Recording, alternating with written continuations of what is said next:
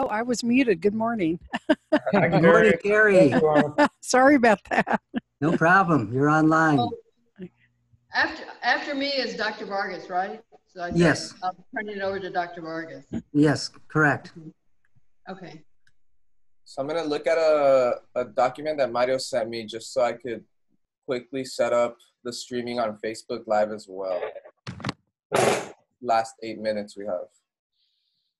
Ray, do you ever age? Jeez. You're like a vampire.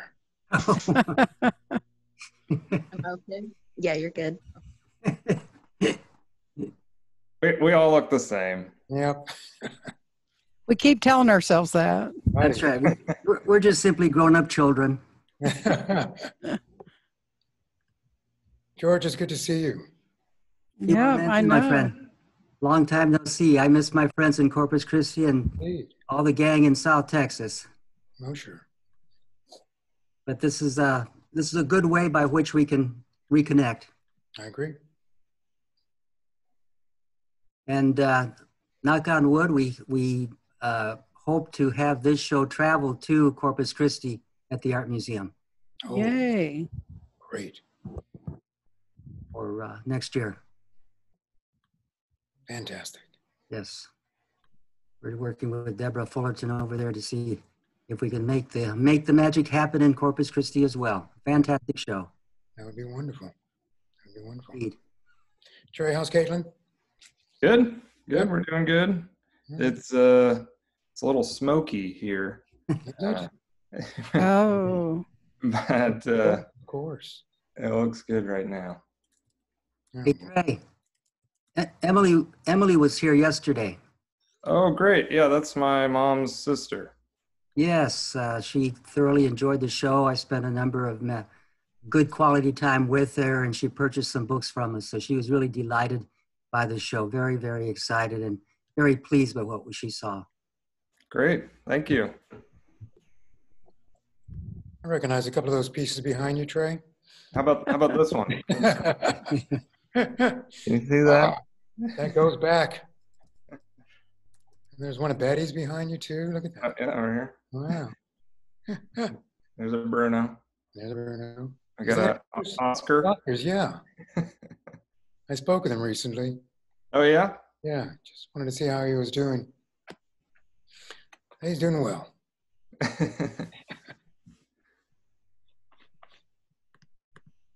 Where are we? So we got 5 minutes to.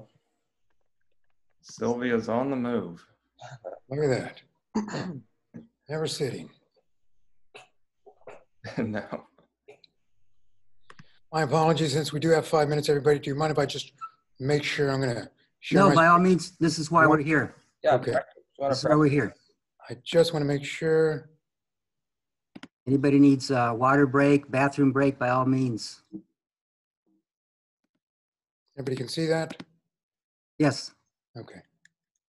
looks good. Thank you much.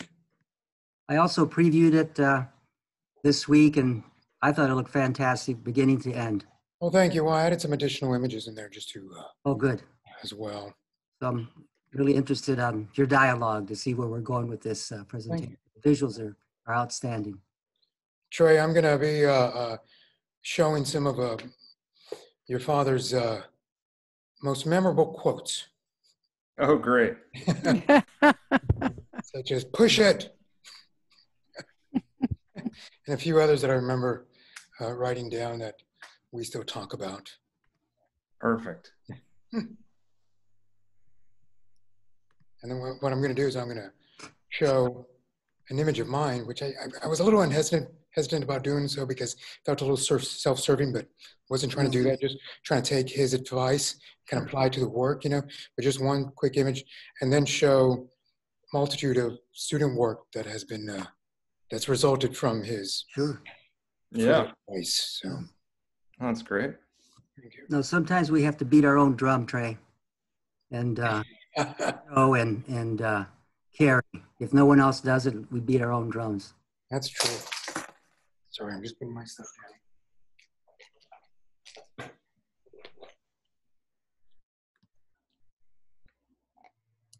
I was about to spray some Banaka in my mouth, but what's the point of that?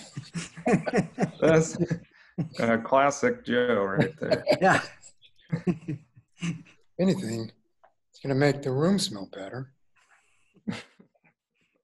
Not so coffee-ish. Coffee-ish, is that a word? I don't know. I'm going to own it. It's mine. Yeah. Copyright. Sylvia, I can't hear you.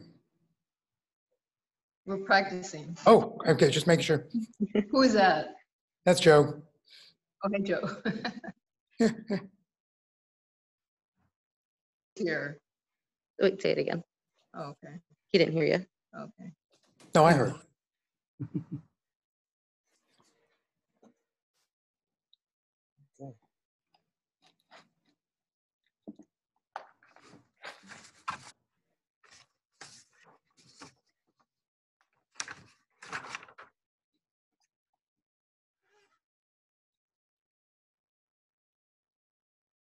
Gary, I remember you had said you maybe had some video of Bruno. Oh, you're on mute.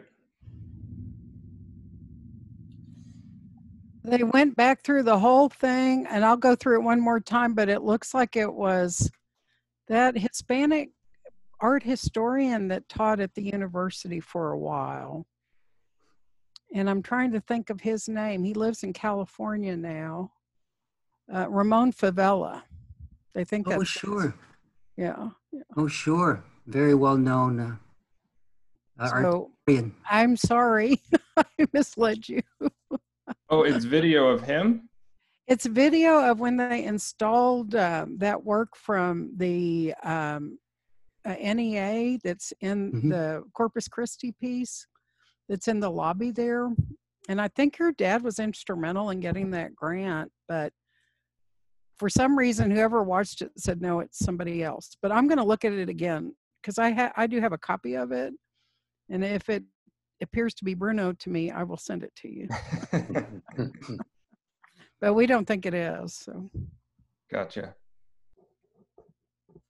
It's really hard to hear the audio in it. So it's you know, it's really a bad take. So it sounds like he's saying the other name. Is it on a VHS tape? It was. I have it on a CD. Do you have anything that plays CDs there? Sure. Okay, I'll send it to you. My computer doesn't play CDs anymore.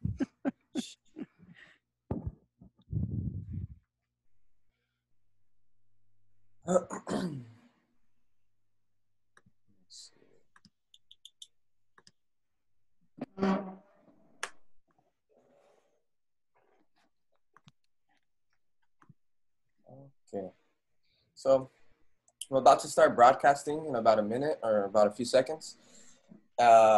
And yeah, I'm just gonna basically introduce the program. I'm gonna start with introductions, and just to not go over it 3 times, we'll just get started now.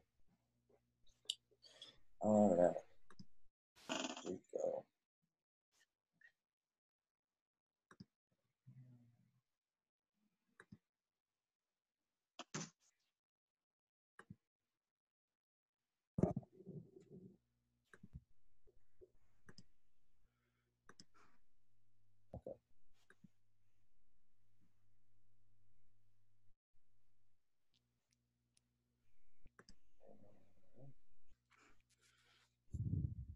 Okay, so hello, good morning, welcome to everyone. My name is Jose Martinez, and I'm an education associate at the Mexic-Arte Museum.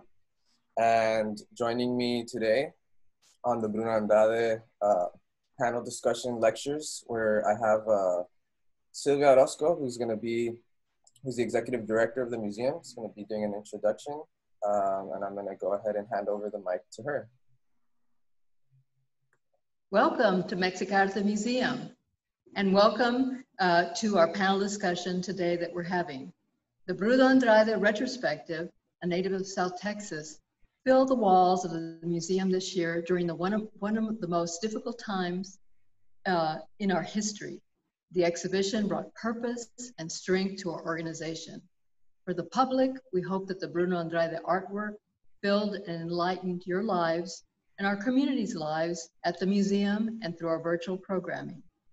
The retrospective exhibition features the work of Bruno Andrade, not only an important Latino artist, but an important American artist. Bruno was a friend of the museum. He participated in several of Mexic-Arte's exhibitions in the 1990s, and he is represented in our permanent collection.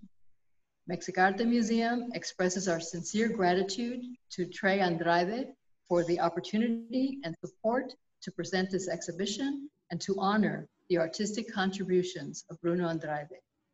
We acknowledge and thank the lenders of art to this exhibition, the Bruno Andrade Estate, Peter Arnold, Luis Corpus, Celso Gonzalez Faya, Sandra Hillman, Jack and Molly Maudeset, Joe Peña, Rolando Reina, Tinker Tromley, Dr. George Vargas.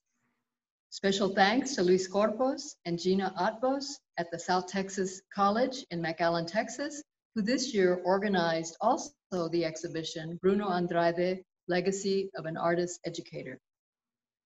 We thank the generous sponsors of the exhibition, the City of Austin Cultural Arts Division, the Texas Humanities for the Arts, the Brown Foundation, and HEB, who made this exhibition possible.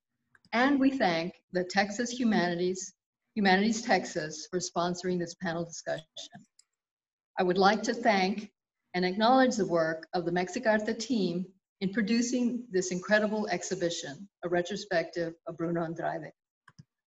For co-curating the exhibition, Dr. George Vargas. For the design and installation, Andrew Anderson, Savannah Diaz, Michael Robles, Sarah Palma. For compiling and organizing the object labels, Amber Amisquita and Reina Gonzalez. For the creation and design of the education programs, Jose Martinez, Nikki Diaz, Paulina Dosel Terminal. For the tours, Elsa Diaz and Laura Carizosa. For garnering sponsorship, promotion, and membership, Danielle Hoots-Cooper, Mario Villanueva, and Gabriela Garza. For the visitor services, Nicole Volunteer and Juanita Martinez. It was a big effort, and you saw all the staff did their best and their most best in presenting this professional and important exhibition. Lastly, I want to emphasize the importance of Bruno as an artist and an educator. We hope this exhibition assists in documenting his legacy, his contributions to the world of art, and will continue to inspire young artists. Please enjoy the panel discussion. And now I turn it over to Dr. George Vargas, our curator. Thank you. Thank you, Sylvia. Appreciate your introduction. We want to invite questions and comments, and we'll look at those after the presenters give their lectures. I also want to take the time to thank Silvio Orozco, as well as this museum, for giving me the opportunity to help to organize the exhibition and to help to write the catalog, a first-time historic event regarding the virtual exhibition as well as a virtual catalog. I am both honored and humbled by this experience. Having said that, let me now begin the program. I want to introduce our first lecturer, the son of Bruno Andrade. He studied color theory with his father at A&M University in Corpus Christi. He also taught for a short tenure, sharing his knowledge and experience of art and color. Presently, he is a color engineer. He will be talking about Bruno Andrade, the color theory of Bruno Andrade. That is, we introduce now Trey Andrade. Welcome, Trey Andrade. Hello. Hi, everybody. I'm going to share my screen.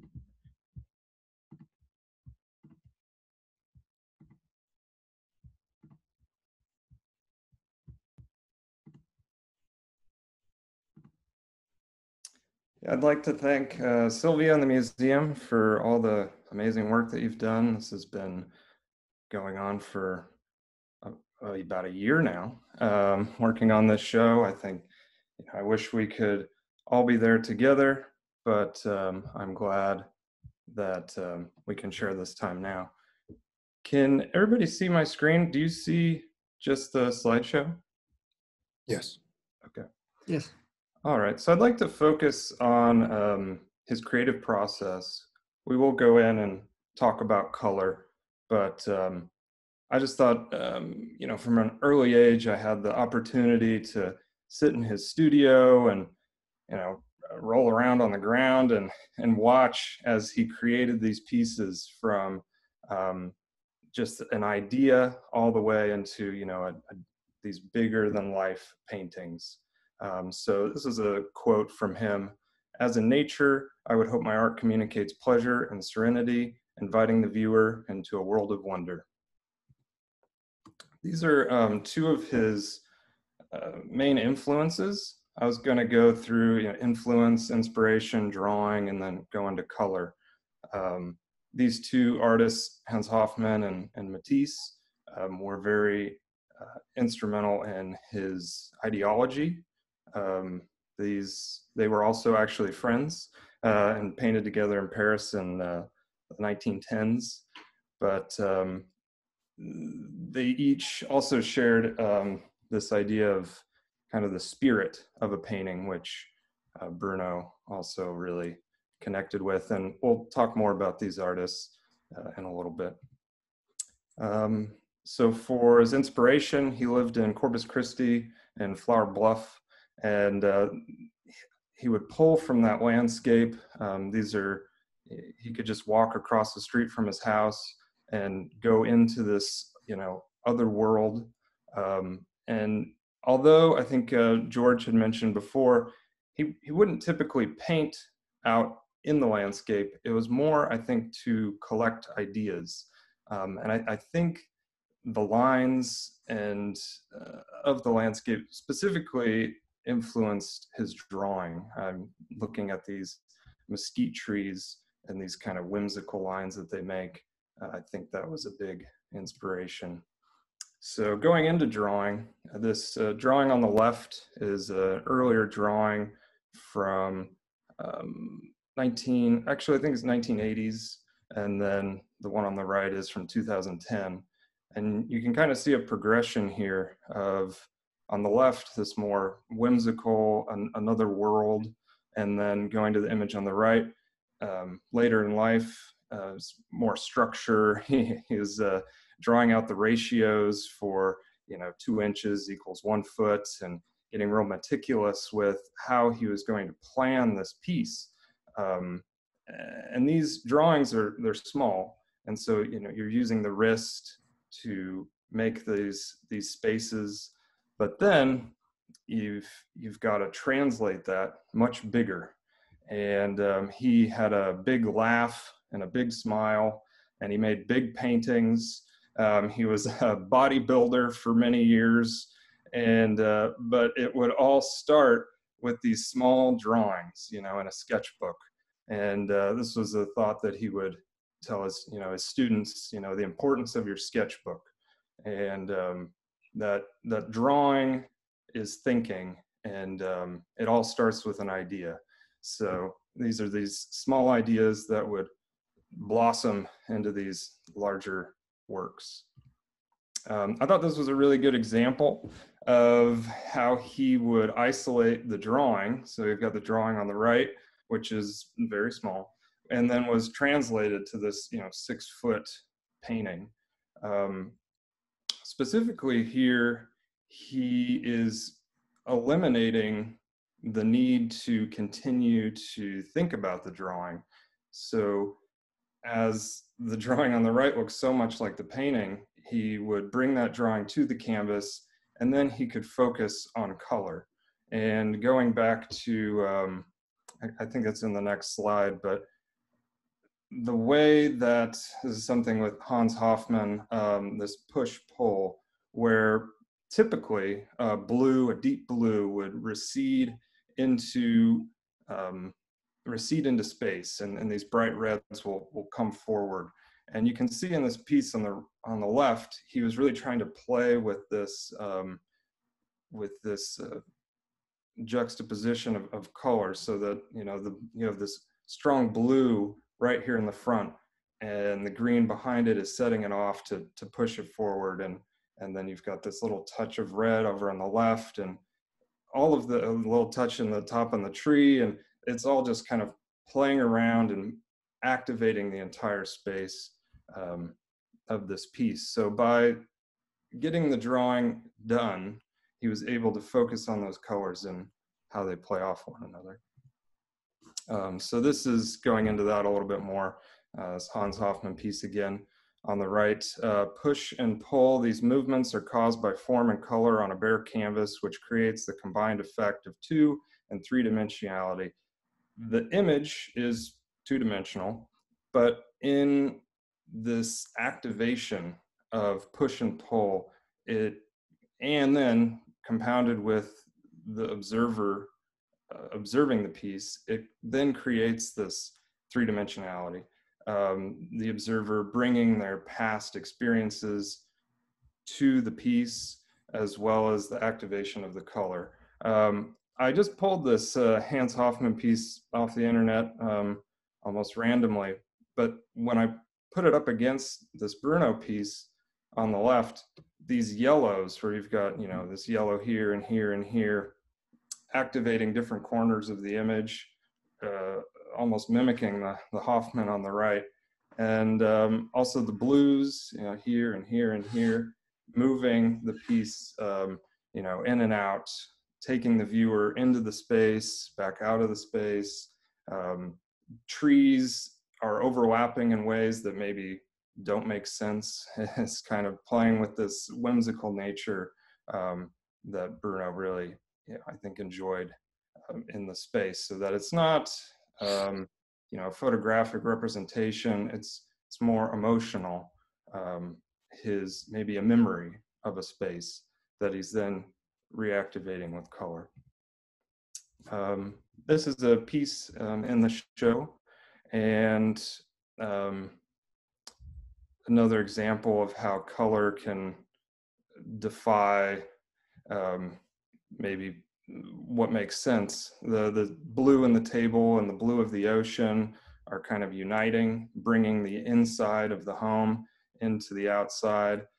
There's also another combination going on here. He lived in Corpus Christi, but he had a gallery in New York for many years.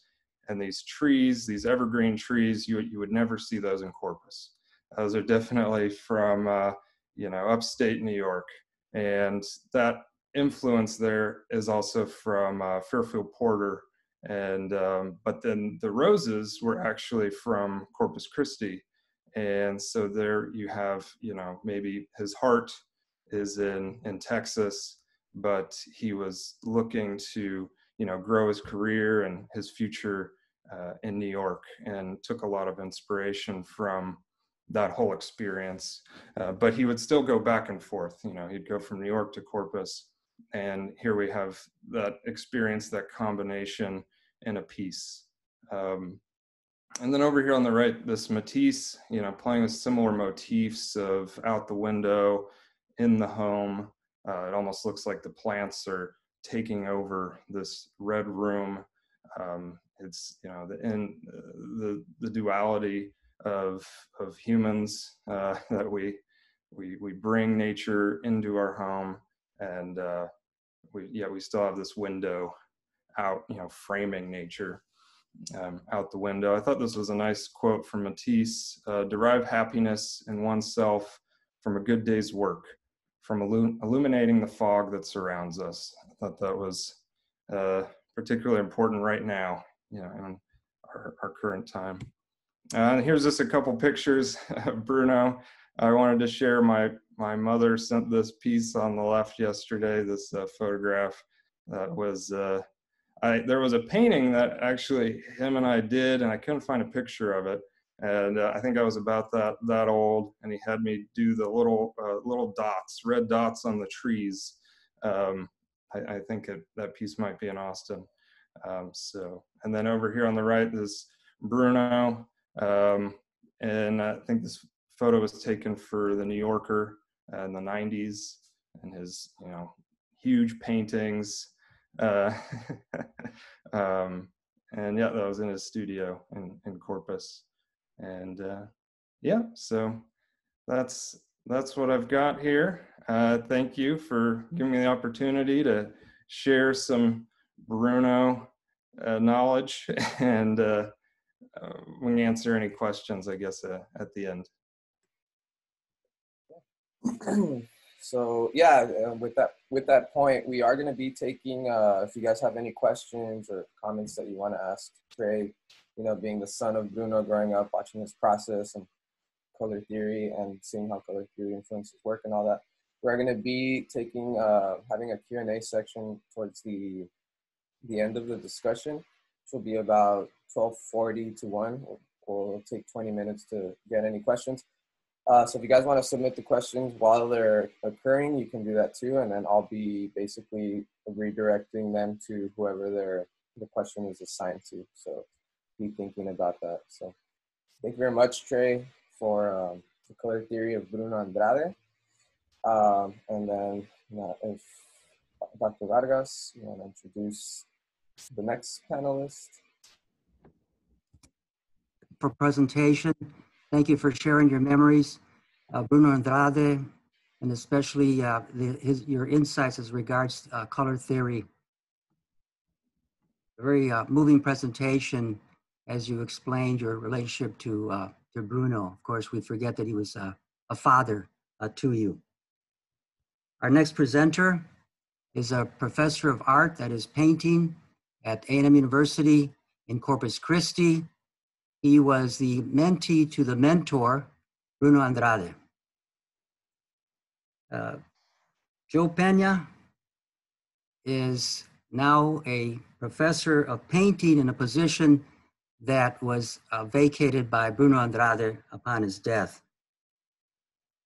Joe Pena will be talking about the legacy of Bruno Andrade as artist, educator.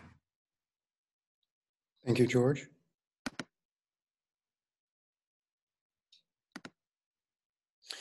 Welcome, everybody. Thank you, George. And thank you, everybody, for joining us for this momentous event. First of all, I do want to acknowledge Silvio Orozco, Executive Director at the Mexic-Arte Museum, for having the vision to undertake such a daunting task of organizing this exhibition. Especially during these uncertain times, it's encouraging to see those who have the tenacity to insist that literally the show must go on. Your commitment to the arts has always been and still is remarkable. I also want to thank Dr. George Vargas, Curator of Exhibitions at the museum, for his dedication to the museum. George has always been a good friend and consummate professional. Upon hearing of his involvement in the exhibition as well, I knew that it would be even in further good hands. I also wish to acknowledge the assistance of Jose and Mario there at the museum, as well as the rest of the staff for their tireless work in this project.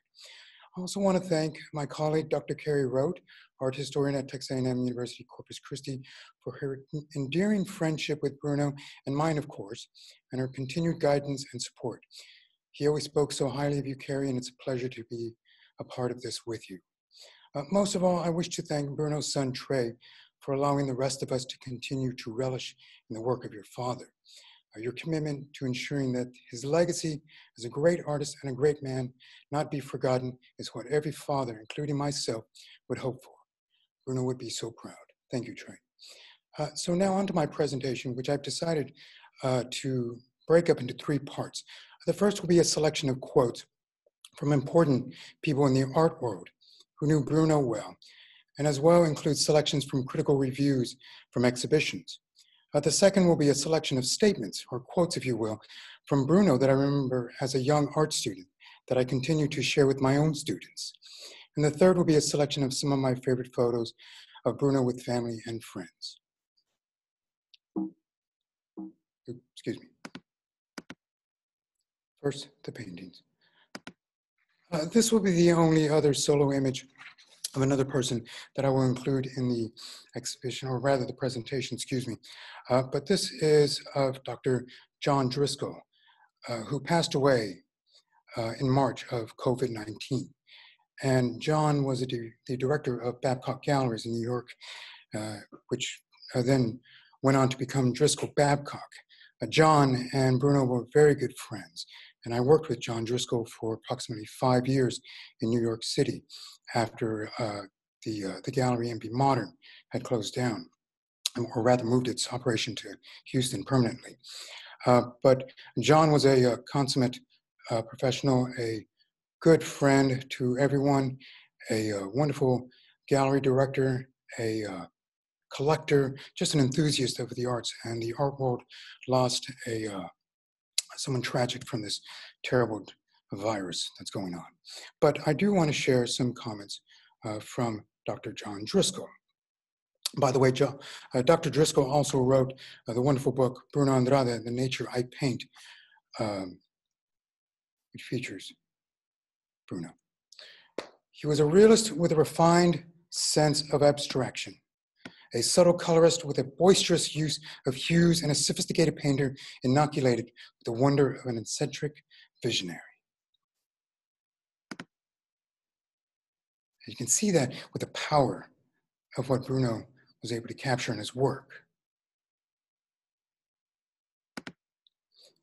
On a personal note, some of the comments that I chose from Bruno was, on first meeting, Andrade's massive Diego Rivera-like form and quick motion suggest a bruising, crushing middle linebacker. As Trey had mentioned, he was a bodybuilder and just as massive a human being. However, his genial smile and ready laugh reveal a friendly and joyous nature that would put any former quarterback at ease.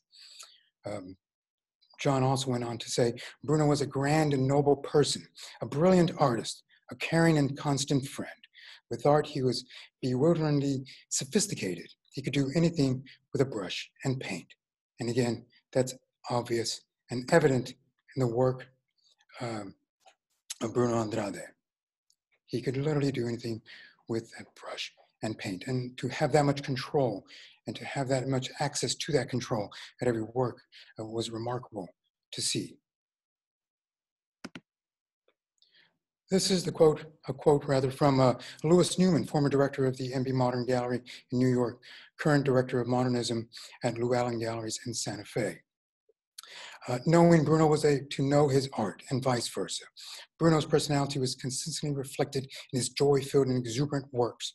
Paintings like Bruno were thoughtful, colorful, and emotionally connected. Louis, still to this day, speaks very fondly of his time with Bruno.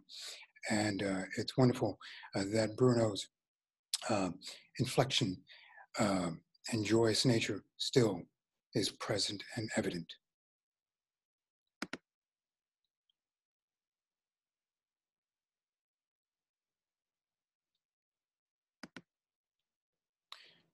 This is from Michael Lathrop. Michael Lathrop was a good friend of Bruno's, as well as the gallery owner of MB Modern in New York, and a wonderful painter himself.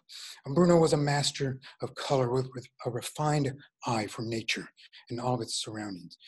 Michael so relishes in all of the time that he spent with Bruno, both there in the gallery and outside of the gallery. They had so many good times together, both out in the world as well as in the studio.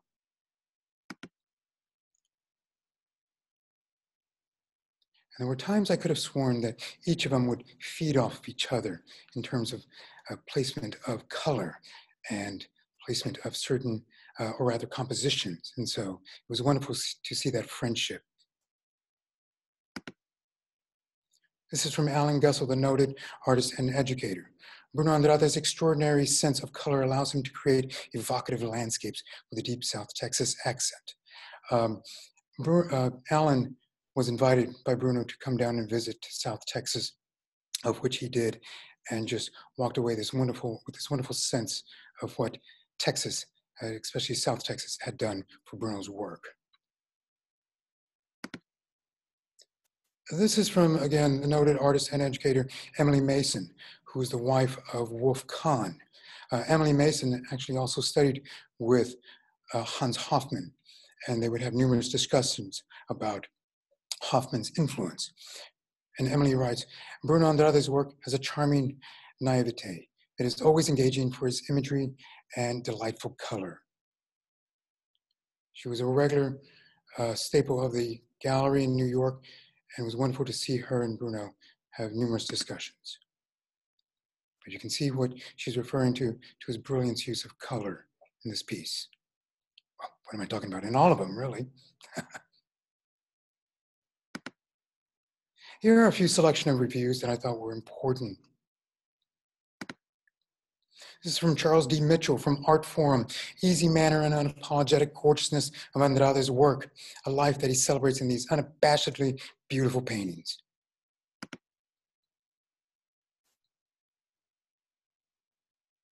The power of the paint, as I like to call it. This is from the noted critic Jamie James from the New Yorker. The most cheerful painting in show, faux naive floral still lifes with pronounced echoes of Matisse drawn on the gaudy palette of a Mexican border town. John Driscoll particularly liked this quote because he loved the element of the notion of the gaudy palette of a Mexican border town, and then Bruno's kind of relish in that just vibrance in it. And so he loved this quote quite a bit.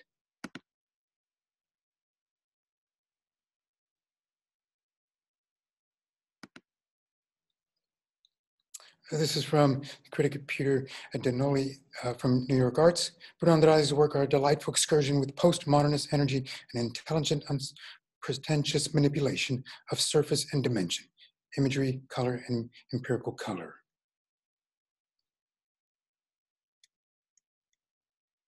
Kay Larson from the Village Voice writes, the references to Matisse, are not casual, but deeply felt. Andrade's work is pure painting.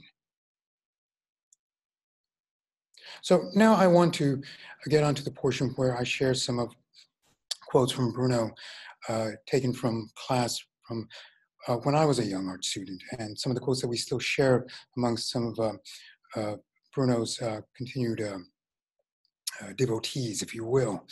Not much unlike Robert Henry's book, The Art Spirit, Bruno had a wonderful sense of delivering these wonderful quotes that would inspire you while you're in your studio, while you were in the studio. One of my favorites, and as well as with a number of others, is push it. And you would hear that quite a bit. And he would just look at you and say, why aren't you pushing it?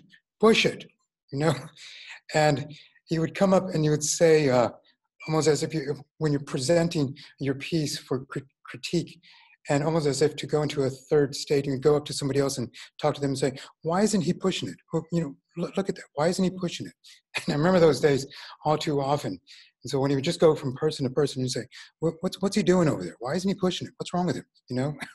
And boy, it got you motivated, you know?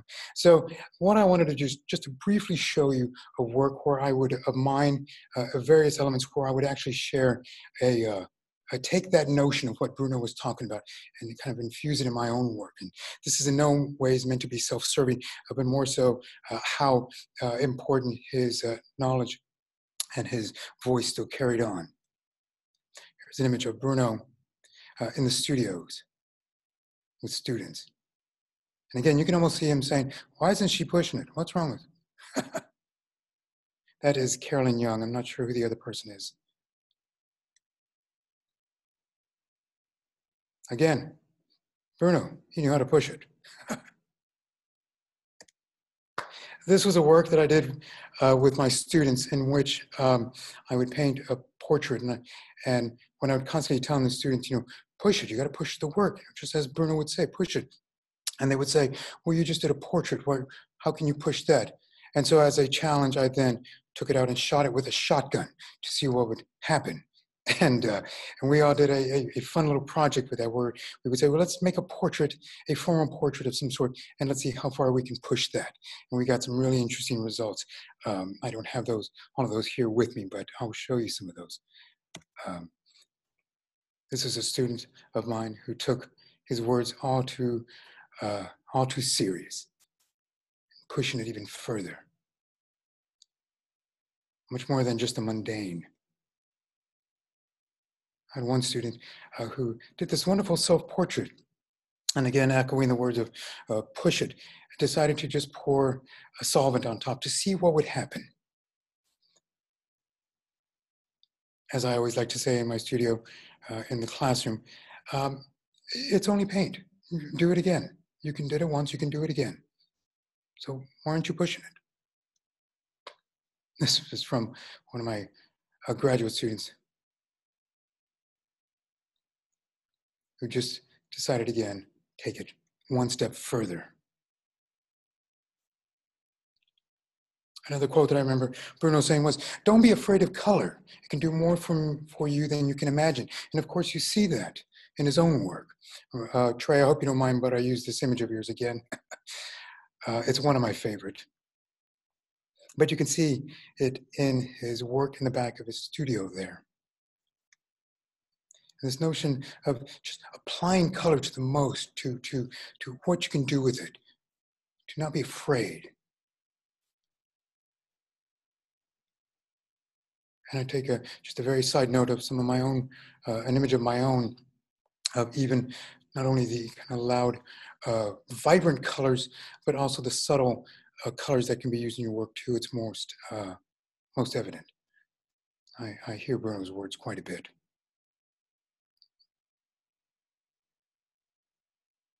And my students' work, who would say, just this notion of just what else can you do with color? How far can you push it? What else can you do?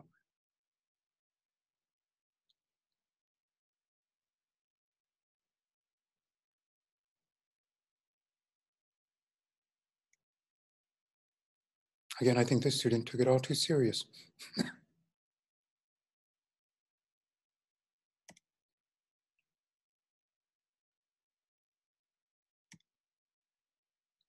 Nature can teach us so much. Learn from it. And as Trey had mentioned, Bruno was always taking inspiration from nature. And when you tell us that in the classroom, you tell us that, to embrace nature in all of its form, and not necessarily only the landscape, in other formats as well. How else can you learn from it?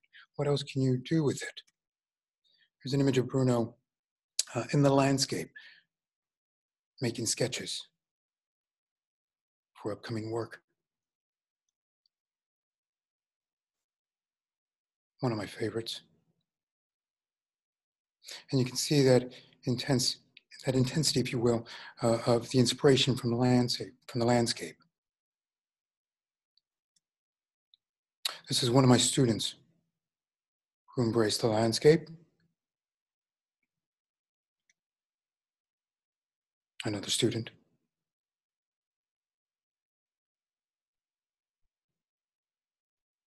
And one of the things that I do remember Bruno saying was the power of nature. And in dispelling Bruno's continued knowledge onto the students, the student came up with this notion of this landscape, the breaking waves, again, this notion of the power of nature, of what it can do. And a student who took inspiration from nature in other ways as well.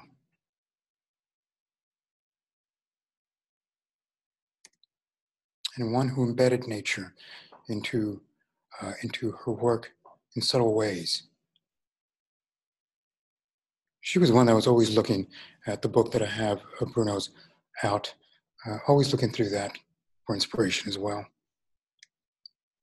Not all work has to be loud. There can be power in the quiet.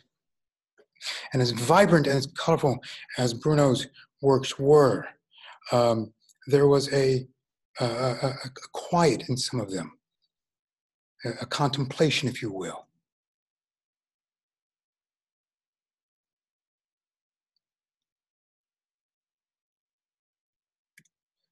And I take those words into my own work, that subtle quiet, subtlety, quiet can be powerful instruments in the studio. This is a work of a student of mine.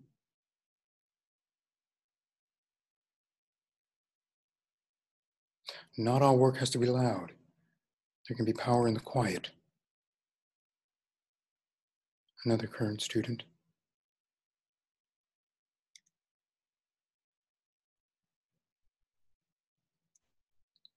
Be spontaneous, he would say at times. Also, every mark counts.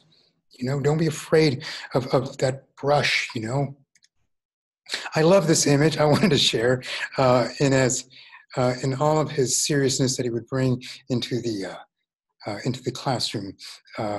At times, he was also just this joyous power of nature, if you will. One of my favorites. But you can see where, in this painting, for example, where you would see the spontaneous application of marks in certain areas to bring a vibrance to the work. And this was a work of mine, where I took his words all too serious and just let be spontaneous. I wanted to include this one from a former graduate student of one of mine who couldn't figure out what to do with the composition. And after she painted a portrait of her brother, which was on the left-hand side, and so I kind of echoed Bruno's words in terms of, be spontaneous. What can you do with that? And so she decided to echo the image of her brother, in the same composition, and creating a really unusual piece that I thought was really wonderful. By the way, this is one of those images that goes back to when I challenge my students to create a formal portrait and then do something with it. Challenge it, push it.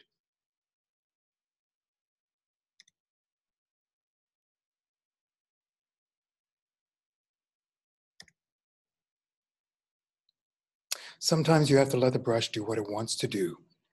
And as I mentioned earlier, and as much control that Bruno had over his materials, and he had this wonderful sense of power that he could do.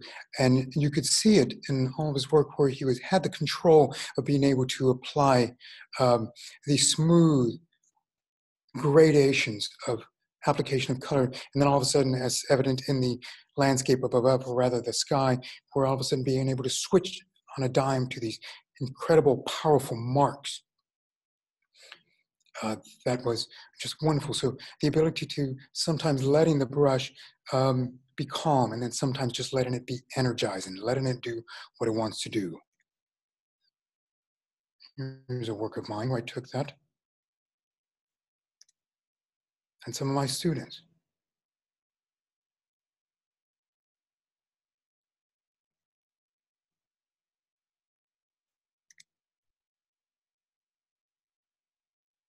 Letting the materials do what it wants. The simple can be beautiful was one of my favorite quotes that he would tell me. It doesn't always have to have this enormous concept behind it, that sometimes the most simple things can be just beautiful. This was one of my favorite photos of Bruno.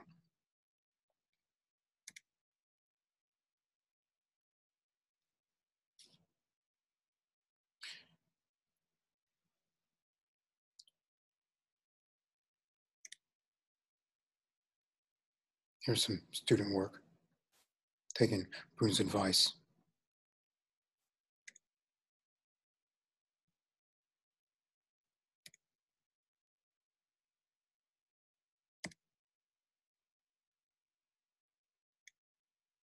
So I would like to share with you some favorite photos of mine that I have in my collection, and beginning, of course, with a wonderful image of Bruno with Trey. Look at that.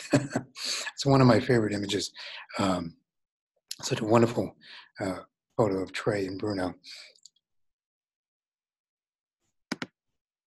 Here's a photo of Bruno and his mother, Trey's grandmother, who I would visit quite a bit. And when Bruno would be on one of his excursions to New York City, as Trey had mentioned, I would go and make sure that she was doing well. She was a wonderful, wonderful person, and so proud of her son and grandson. This is an image of Bruno in New York with Barbara Gonzalez on the left-hand side, of course, Bruno. And this is Sandra Gilman, the noted collector and philanthropist, who was very good friends with Bruno and had a number of his works That peeking in the back is Michael Lathrop and another dear friend, Betty Mobley. Michael, Bruno, and Betty would spend numerous hours upon hours, rather, just speaking about art in Bruno's studio. This was a great image that I have of Bruno and Michael with the American painter Philip Pearlstein.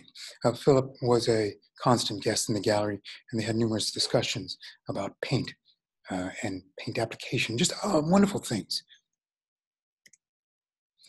The last two photos are going to be a couple of favorites of mine. This is myself on the left-hand side, and this is Manuel Chapa, who is another, who's a dear friend, and another dear friend of Bruno's, and Trey, who's also very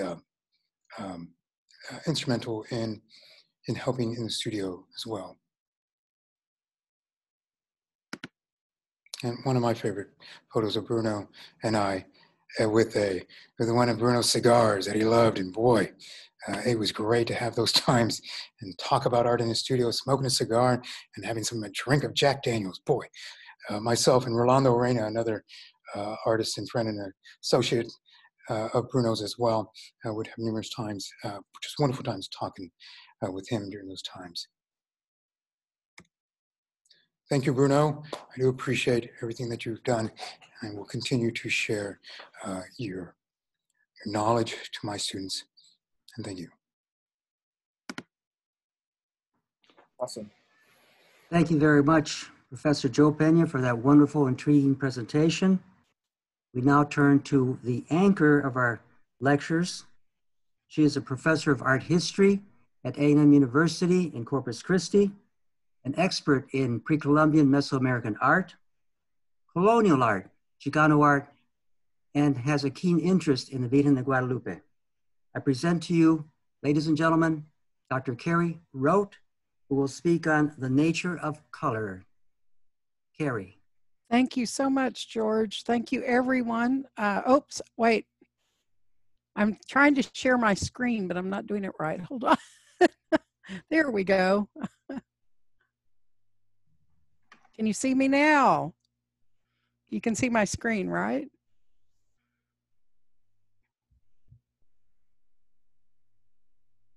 Yes, we can see it. Perfect. Okay. So I kind of wrote this out, and my title of my paper is The Nature of Color and the Art of Bruno Andrade. But I will also maybe do some hand gestures. I wasn't sure if I would be shown here or if it would just be the slides, so I can kind of ad-lib to this. I first met Bruno in the summer of 1987 when I was interviewing for the art history position at Corpus Christi State University, which is now known as Texas A&M University, Corpus Christi. Bruno and I made an instant connection. We just clicked. In fact, close to the time of his death, he told me, "Carrie, I think of you as my sister." And I have to tell you, he was my brother too. In many ways, I was closer to him than to my own brothers. Throughout his tenure at TAMU CC, we were close friends and confidants. And believe me, you need that confidant in academia. It comes in very handy. Part of our connection was our hometown of San Antonio. The following things that I'm going to tell you are highly personal and things that I don't normally brag or talk about, being rather modest about my background. But I wanted to share this with you because this is part of what made our bond so great and so strong. We often talked about San Antonio, where Bruno had been a student at Thomas Jefferson High School, and he was a very active athlete. He was a member of the golf team. One of the stories he used to tell me was he would tell me, "Carrie, you know, usually people with my color of skin cannot go to the country club, but because I play golf for Jefferson, I get to play at the San Antonio Country Club all the time." So he was very proud of that aspect. And since he was interested in sports, he was aware of my father-in-law, Kyle Rote, who was also a Jefferson graduate in the 1940s. And fortunately, while we were in New York, and I think Joe might have been there with us as well, he got to meet Kyle Rote. So he got to meet his idol, the New York Giants football player, Kyle. And having walked the same halls as Kyle, he was very happy about this. One of his favorite stories that Bruno often told me was that he had a personal connection to my mother's family. My mother is a member of the Maverick family of San Antonio. And he oftentimes would tell me a story that had been handed down to him by his father. And and like I said, the reason I would do gestures is Bruno would do the gestures when he told me the story. So it kind of plays into it. He said that his father, Bruno the First, had worked for Mayor Maury Maverick, who was my great uncle, when Maury was mayor of San Antonio. Bruno said his father's job during 1939 to 1941 was to go to the poker parties that Mayor Maury would have with other influential men in San Antonio. His job was to stand in the room above where the gentlemen were meeting, put alcohol, I don't know if it was beer or whiskey, into a bucket, and then slowly lower that bucket down into the middle of the table. He could hear all kinds of activities going on in there and major decisions about the future of San Antonio being made in that particular room.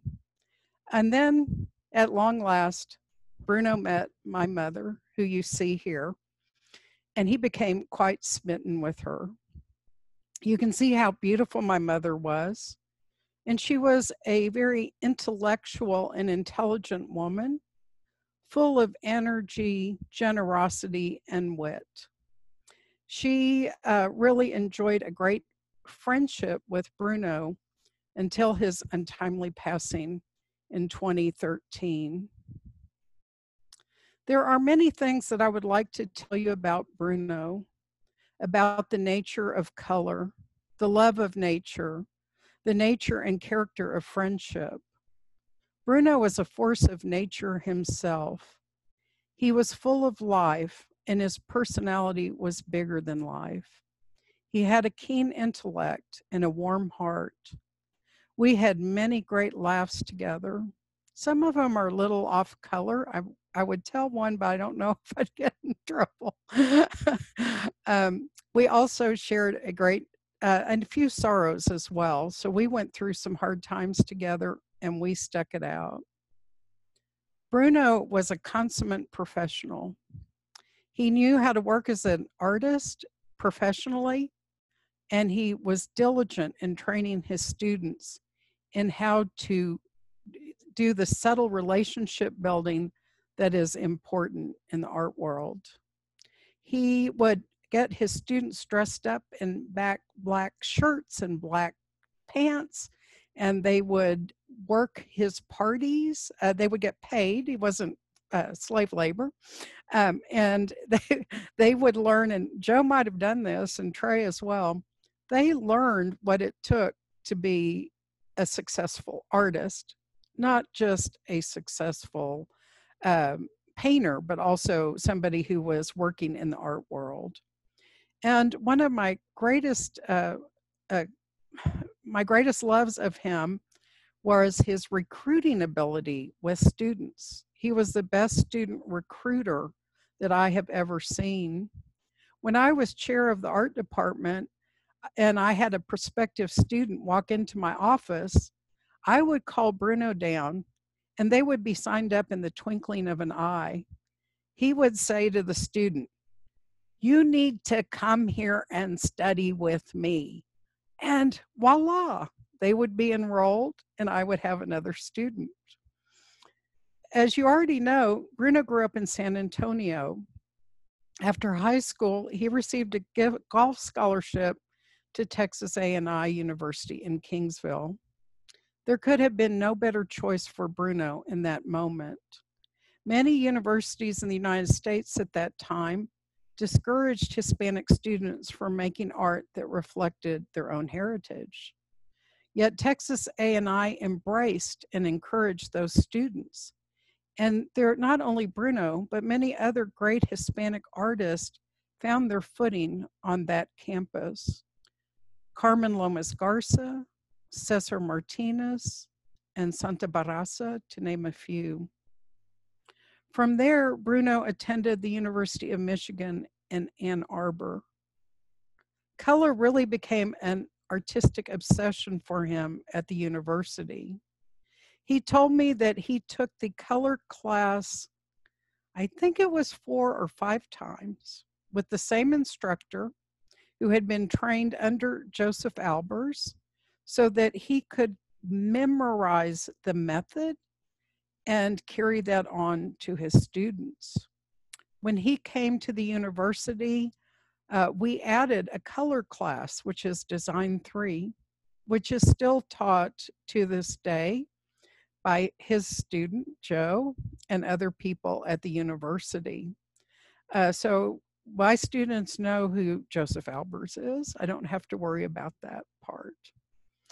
Bruno arrived in Corpus Christi to teach in 1981 after 3 years at Stevens College in Columbia, Missouri. This move had a tremendous impact upon his work. He often commented on the uniqueness of the light on the coast. And I'm just brought in here a view of Bulverde, which is actually a place in the hill country near San Antonio, where Bruno had some acreage in his, and I think Joe showed us a picture of him at Bulverde, or Trey did. And his goal was eventually to retire back in Bulverde. Unfortunately, he was not able to do so. But one of the things he commented on about Corpus was the uniqueness of the light on the coast. I hope my little picture kind of gives you a sense of how that is different from other locales and locations. It changed his art, and it brought him full center to the brilliant color for which he is so well known. He began also to build a cadre of students who were interested in painting. Then in the mid-90s, he began working closely with 2 of his former students, Betty Mobley, whose work you can see here, and Michael Lathrop, whose work you can see here, all dating from the same time. There was great excitement in the air as New York City was talking about a new school of painting, the Corpus Christi School. John Driscoll gave us hopes that that title would stick and find its way into the art history books. Well, all of the art history books haven't been written yet, so if it's not there yet, we'll get it there eventually. Bruno's work was widely known in New York for many years after this time.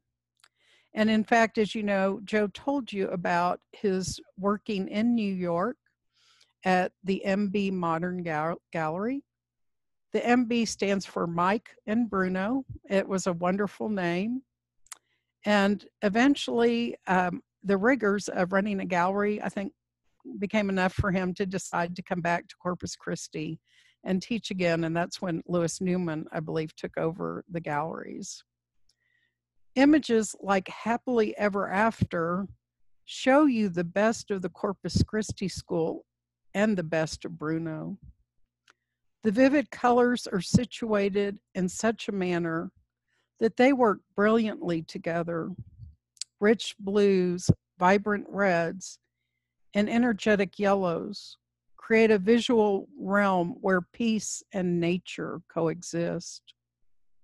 Bordered by a halo of pink flowers against an orange field, the dynamic radiance awakens the senses to enjoyment of the world around us.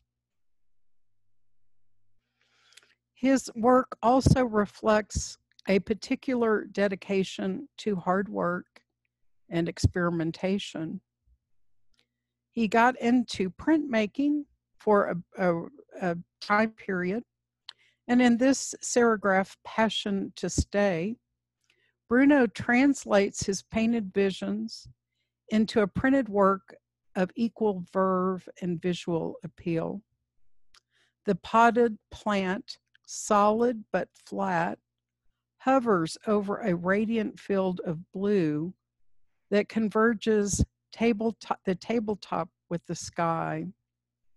Reds and blues compete visually with each other, drawing our eyes repeatedly across the image. It is hard to know where the eyes should land for a rest. Another aspect of Bruno's paintings is that they are joyous. The colors and the titles tell us so. To Your Joy reflects the passion in Bruno's heart and his hopes for happiness for everyone who is close to him. He often told me he prayed at night for his closest friends, and I was in those prayers often. And there are so many dimensions to this painting, so many visual tricks from earlier artists. The local color of Pierre Bonnard, the complexity of color and pattern of Henri Matisse, and the visceral approach to the landscape of Richard Diebenkorn. Once again, where does the eye alight? It wanders incessantly over the bravura brushstrokes in the luminous glass vase. Reflection upon reflection illuminates reflection and a deepening embrace of the world. And what could be more engaging than that I adore? Once again, the complexities of color, movement, and juxtaposition of patterns ignites a visual field with unending possibilities. The reverse perspective of the bright red tablecloth brings the flowers into our own world. The brushwork is a little lighter here, a little more evident, but remains a strong builder of the composition. Flowers echo off the surface of the image in an array of possibilities. This intimate image, part of the plan, uses the framing organic border, etched with flowers, as almost a frame to the landscape within. Rolling hills of green lead off into the infinite, but also upward, in alignment with the red tree on the left, which provides us with a visual anchor on the left side of the painting. A great work of art makes one wonder and contemplate, which I believe happens here and which happens in all of the other works by Bruno. In 2007, I curated a show of images on the theme of the Virgin of Guadalupe, entitled Visioning the Virgin. It was about representations of the Virgin in South Texas. So I was looking at artists from this region and how their expression of the Mother of the Americas would be. And one of the artists I included in that was Bruno, with a slightly different painting than the one that we see here, which was done the year after I had the exhibition. Maybe it was inspired by it. Bruno provided us with a unique expression of the Virgen de Guadalupe, whose image can be seen here in the Santuario de Guadalupe in Mexico City. Bruno removed the central icon of the Virgin and instead focused on representing the mandorla that existed around her. The field of radiant red is covered with stars and the roses discovered during her apparitions to Juan Diego. The yellow and red here together generate a vibrancy that is intensified by the fields of blues and purple, energized by the pointillistic dots. An image worthy of veneration is the result of this tour de force of color. Some of my best days at the university were spent with this great artist and this great friend. I miss him every day. I think of him often.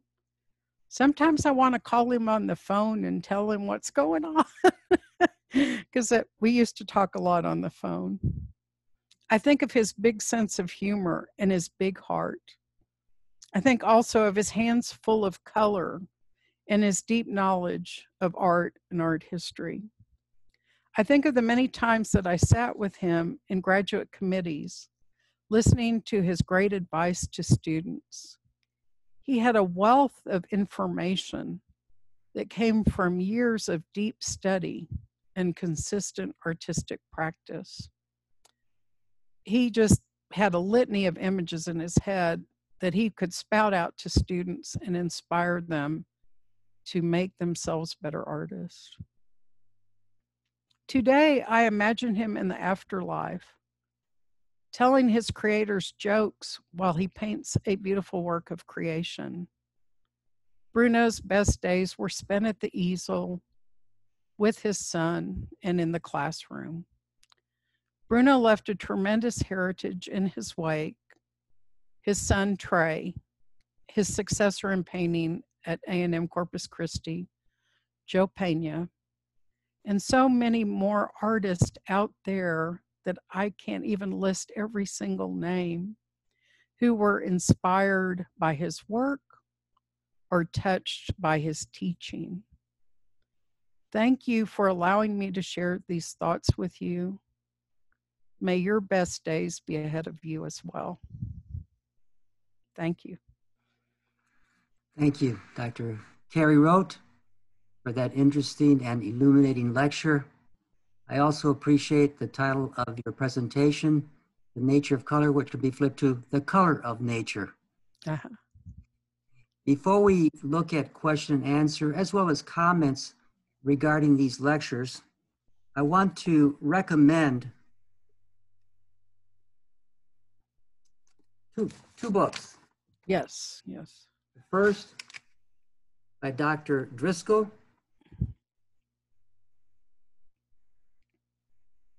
Bruno Andrade, The Nature I Paint. And the second, which features the mother of the Americas, a book on contemporary art written by yours truly. Both of these books can be purchased in our store physically and online. Jose, do we have any questions? Or would anybody like to make comments? Yeah, we actually have a question here for Professor Joe Pena. And let me see, it's from Nola Guajardo. It says, Joe, can you address his love of mentoring students and his legacy of getting them into good graduate schools where they intern are now teaching in colleges and universities, sharing his knowledge and artist spirit? Absolutely. Bruno was adamant about making sure that his students were successful. And as much as Carrie had said about bringing the students in, which he did quite regularly with great success, he was also a proponent about getting them back out into the world, into graduate programs all over the country, and then continuing that inspiration into becoming wonderful teachers, and a number of them which are currently. So he was instrumental in ensuring that he would do that. And so he just had a way of making sure that you knew what you had and that you could share that with other students, with a new generation of students. And he was always wonderful about making sure to stay in contact with former students as well. And so And we would also constantly call him up and say, you know, I'm having a problem with this project. What should I do? And he would say, well, try this or do this. You know, so still sharing his wealth of knowledge with his former mentees, and to make sure that they themselves become successful instructors. And so, and then in that turn, those students, and then becoming further instructors and inspiration for generations to come. So yes, he was a very instrumental in continuing the lineage, if you will, of what a strong instructor should be. Awesome. Thank you. We have another one from Bear Smith. It says, hi, everyone. The show has a beautiful flow to it. I was curious if the panel could speak more to the curation process. When did planning begin and how were the works chosen? Is Silvia Roscoe there? She is not. She's Okay. Well, if I can speak on behalf of the museum, and I will, thank you. The idea to present an exhibition really began with Trey Andrade. Trey approached several museum venues, and eventually we were approached. Thank goodness we received the show.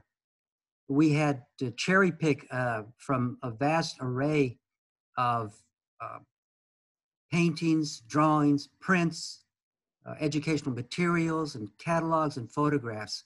So it was a daunting and challenging task. Silvia Roscoe and I rolled up our sleeves and dug into the material. We also were assisted by team members in the selection and placement of the paintings and the rest of the artworks. Trey, can you speak further about the exhibition and how you proposed it? Sure. Yeah, I have a picture I'd like to share. This is Sylvia and I in the storage unit. After my father passed away in 2013, there was this, Joe was there to help. Thank you, Joe. There was a task of taking all of the work and consolidating it into one location. So he had a storage unit currently, and then he had works in his home. And we took them all and put them in a truck and drove them to Austin, where I was going to be living, and put them in a unit there. So the works had been there for several years, and I was talking to Sylvia about the show, and this is a photo of us finally going to the unit, pulling everything out, pulling all the work out. I think we filled the entire floor at that storage unit. Other people were showing up. I go, oh, sorry, let me just move this over. And we got the opportunity to look at all the works. And here's the two of us going through a portfolio. So I continued to work with Sylvia after this for several months. And she chose works from the estate here. And then also I recommended some other collectors that I knew had a lot of his work in Corpus Christi. One of the notable ones who was a huge contribution was Tinker Floyd. She's in Corpus Christi, and she owns an appliance store. And it's actually a funny story. My dad came in one day to buy a refrigerator or something, and they started talking. And he told her, hey, I make these big paintings. You could use some big paintings in here. You should come over to my house and you should see the work. And she said, oh, okay. And she loved him. You know, she saw these huge, beautiful, colorful paintings, and she loved his work. And she, I think, owns maybe close to 15, you know, large paintings. And so a lot of the work in the show came from Tinker, and to kind of fill in the gaps. I wanted to be able to represent from, you know, the 80s to the 2000s as a retrospective. So I had a lot of older works, which I thought was great to share. And then she had a lot of the newer pieces as well. So, if I may continue, I also attended the University of Michigan at the same time that Bruno was there. He was an incoming graduate art student at the University of Michigan, and I was finishing up my undergraduate studies in the art department. We became fast friends. I want to relate back to the comment made about A&I, that encouraged Mexican-American students to record and interpret their Mexican-American experience. By contrast, at the University of Michigan, we students were highly discouraged to pursue that particular path. We were encouraged instead to look at current trends such as abstract expressionism. I followed that route, as did others there, especially Bruno Andrade. So when I was invited to participate in this show as a guest curator, now a permanent fixture in the museum, I took a great interest in making sure that this particular historical period at the University of Michigan was fully developed, and we did so. But as we evolve through the show, you'll see, if you could visit it, you'll see that he goes from these plain, somewhat stark black and white gray colors to low color tones, and then a burst, an explosion of color. As an abstract colorist, you really can appreciate Bruno Andrade's identity, an American landscape painter, a Chicano painter, a native painter, but most importantly, I want to emphasize that he was an abstract colorist. And when you walk into the museum, there is just this vibrancy that where you see these colors and you feel the colors vibrate. Jose, any other questions or comments? Yeah, we got a comment here. Let me see.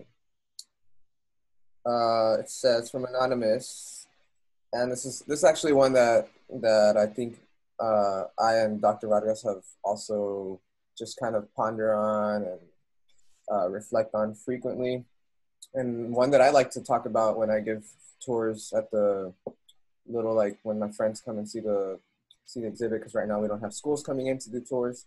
So and it says, did Bruno see himself as a Chicano artist? Could I address that? Yeah. Please, Carrie. Because we talked about it. And I don't think he saw himself 100. I mean, he was Hispanic, but he also wanted his art to go beyond that. Does that make sense? So he wanted it, he didn't want to be labeled Chicano. He wanted it to be more universal. And I think he did kind of take a different trajectory than some other Hispanic or Chicano artists, Yes, as far as iconography and style that elucidate that. So. yes, in the exhibition, we have one example in which Bruno explores Chicano iconography called Aztec Eagle, but that's a very rare instance in which he does that. As mentioned, we were all encouraged to pursue more a world perspective in our artwork as we are experimenting as students with color and form and different influences. Continuing with what Carrie had mentioned here, we were friends, and then there was a break in our friendship as we took different paths in our careers. When I was hired at A&M University in Kingsville, I became aware of Bruno teaching at Corpus Christi, so we rekindled our friendship. And the first thing he asked me at a party that he hosted at his home, he turned to me and asked me, George, am I a Chicano artist? And I retorted, Bruno, do you believe you're a Chicano artist? He nodded his head with a grin, looking at me, and I said, well, therefore you are a Chicano artist. So this was a question that had been posed to him by students, by colleagues, by critics, and again, he really didn't want to underscore that particular identity. He only wanted to make sure that people recognize his Mexican-American culture, proud of his heritage.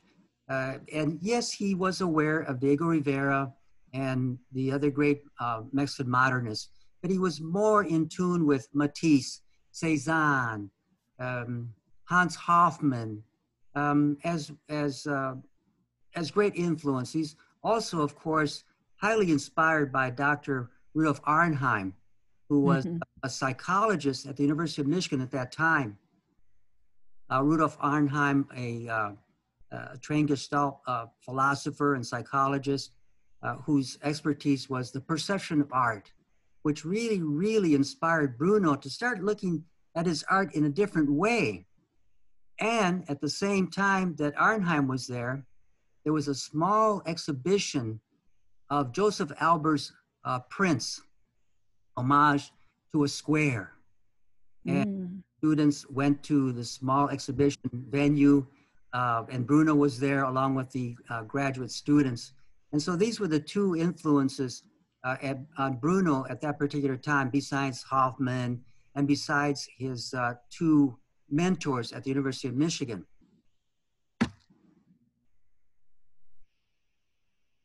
Jose, any other questions or comments, please? Yes, let's see. We have a comment from Sandra Gonzalez that says, I will always be thankful to my late professor, Bruno Andrade. He always pushed me. Thanks to his advice, I went to graduate school at PAFA and had the opportunity to learn about murals. I miss hearing his lectures. Bruno's legacy will always be in our hearts. Thanks to all the panelists. Here's another one from Carl and Christina Halberdier. It says, glad to be able to see this discussion. I think of Bruno often, as he was a mentor to me while at TAMUCC, I guess. After graduating in 2009, it wasn't until 2014 when I thought able contacting Bruno after so many years. My wife is an artist too. I wanted her to meet Bruno. Sadly, I learned Bruno had passed the year prior and regret dearly not talking with him one last time. Here's another one from C. Finelli. What were Bruno's top painting colors of choice? Anybody want to answer that? Trey, Joe, Carrie? Well, I guess I kept mentioning quite a bit, like the bright reds and the blues and the yellows. I do know that Bruno worked with these pigments that were very dangerous pigments. And my cousin owned a paint store, Hurwicks, in San Antonio. And he would actually literally have to drive some paints from San Antonio to Corpus to deliver them to Houston, to Bruno. He couldn't just put them in the mail. So the technical aspect of the colors is something maybe Joe would know better than I would. But like I said, I see mainly primary colors and then kind of burst of orange. And I was gonna say, if you could share some, I think earlier on, maybe near the end of his career, he was maybe a little more controlled and traditional. Well, I don't know about traditional, but maybe in the 90s, there was that time period, Joe, where you were working with him and you were in the garage. If you could speak to a little bit of what you were doing in the garage. Absolutely. I would say that, regarding his color choice, I think Trey had shown a wonderful image of his relationship to Hans Hofmann. So I think there was a relationship in how that color choice, as Carrie mentioned, maybe a primary, but in as much as Bruno was extremely knowledgeable about color applications, he would at times find that color choice or those color choices and slightly bend the rules, to make it work in his favor. But in reference to what Trey would be speaking about, I remember some of the earlier days where Bruno wanted to have the colors, whatever they would be on the surface, be as vibrant as possible. And he was And he wanted to make sure that those colors would be vibrant. So he would ask us to apply straight lead white paint onto the surface, you know. And so he would get these containers, of which I still have a couple, of lead white paint primer from Dan Davis, art supplier in New York. And we would put on these big hazmat suits, you know. And he was always such a fan of doing it the traditional way, where we would heat up the rabbit skin glue, you know, this old process that's been around for 500 years, you know. And we would heat up this rabbit skin glue and apply it onto the surface. And then once that was dry, then we would mix up the lead white primer and apply it in numerous coats onto the surface. And between each coat, sand it down to a smooth paper-like surface, apply another coat, sand it down again. And we would do this 3 or 4 times, if not more, but resulting in this surface that was glass-like, just exquisite. And you see it in some of the images where you see the control, as I had mentioned earlier as well, in his mark making, when it would be a smooth, almost a gel-like surface onto it, but then also having that control of those beautiful marks that you would see on there. And so it was wonderful to see how this process, and of course we would between sanding it down, have these, as I mentioned, these hazmat suits, not too much unlike of what we're having to wear nowadays, right? But having to apply these in these open doors, but to get this wonderful surface, which was so evident in seeing what the paint would be vibrant on. So yes. Awesome. I think that's what you're referring to, right, Trey? That was it, the rabbit skin glue. Rabbit skin glue. Okay, so we have another comment here. It says, from Mark Anderson. My congratulations to Trey for putting this exhibition together, and a hello to my friends on the panel. Good memories. Hi, Mark. Hey, Mark. And now we have Sylvia Orozco, who just jumped back on. I'm gonna give her the floor a little bit just to see if she wants to kind of dig a little deeper on the curatorial process. But also, I wanted to add to that question. This is a personal side. A little bit of my question with the past question, which is what made you decide to do a Bruno Andrade exhibit? I've been working at the museum for a year and a half now, and I've never seen a like entire retrospect like where we dedicate the whole museum to one artist, and it impacted me.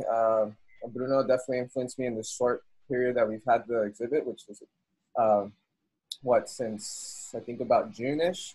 So I want to ask Sylvia that as well. Like, what made you decide Bruno? How did you find out about Bruno? And yeah.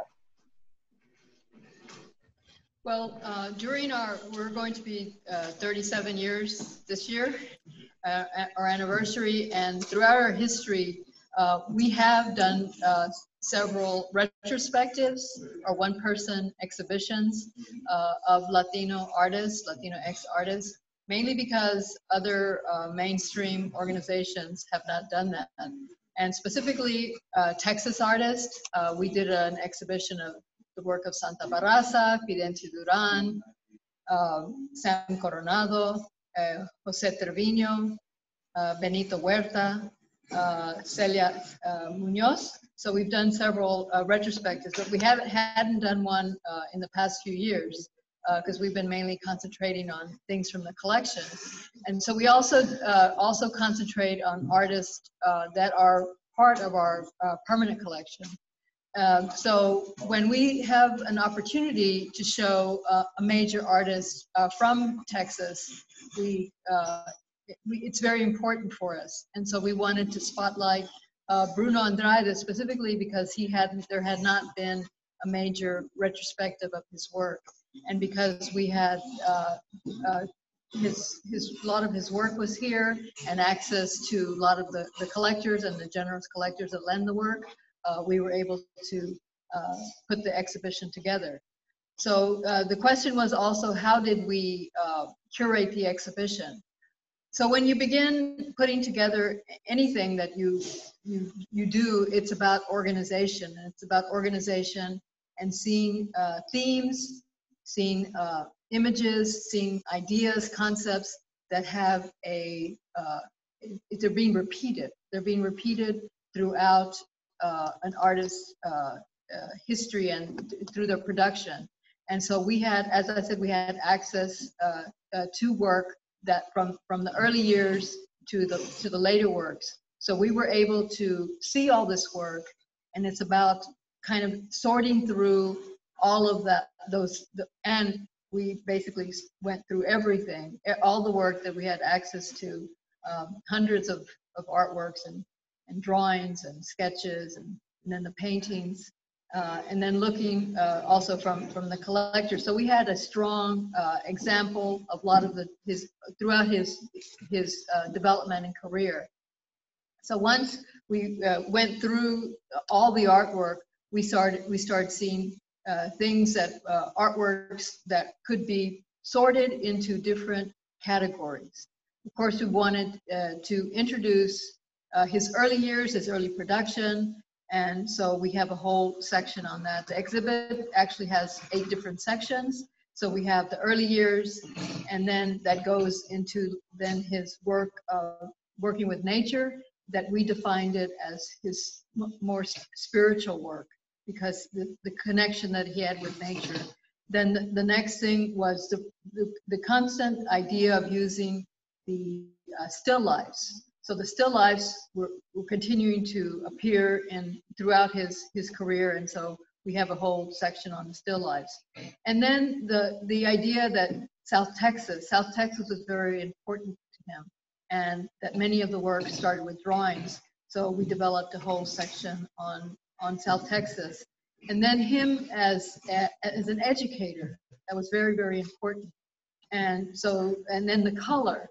So all of those things, the basic concepts, the basic things that ideas and images, the icons that he worked in, the themes, that we developed sections on that, and Dr. Vargas developed the text and developed the ideas a little bit further, and that's how basically the exhibition got together. So it was an in-depth look at the artist's production over his career.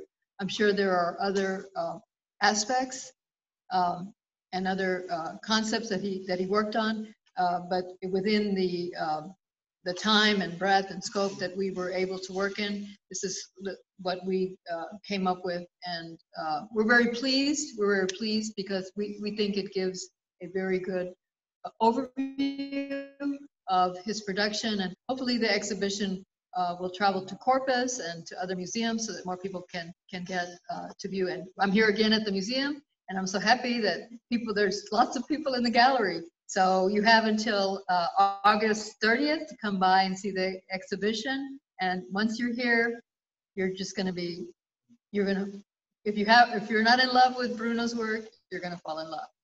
So thank you so much. Thank you, Sylvia.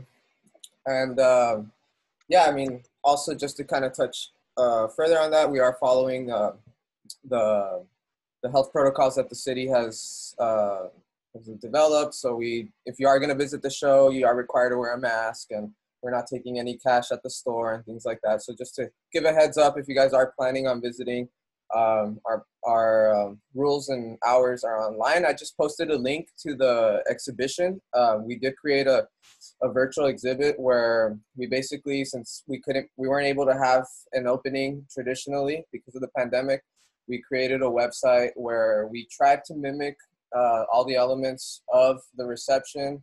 So our team worked really hard, went out of their way. We didn't hire any people to come and do those kind of virtual home tours like they do on fancy real estate websites. Like, we had to do all that on our own with our cell phones and things like that. And we're really proud of it. I just posted the link for all panelists and attendees.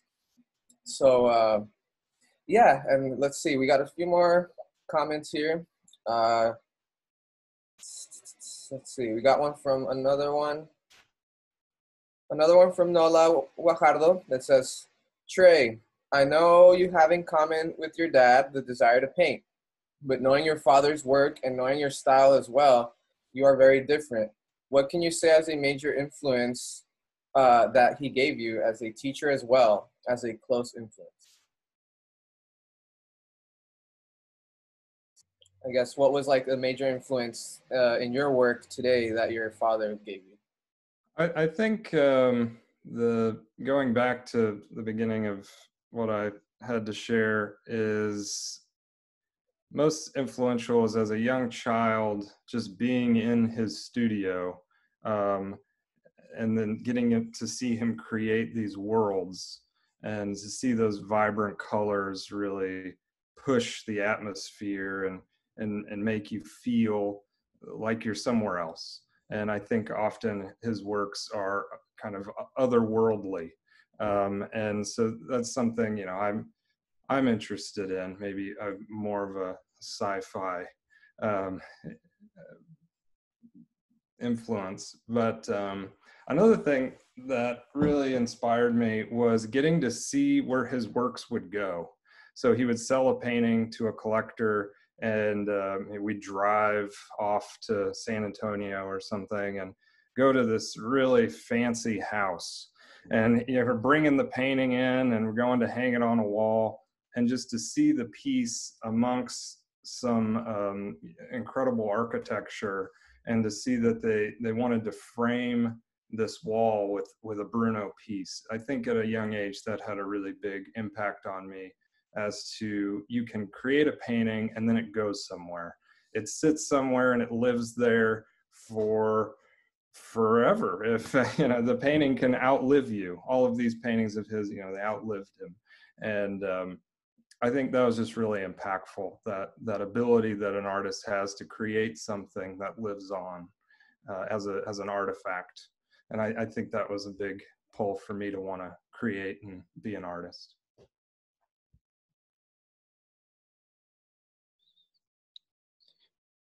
Can I add something? Of course.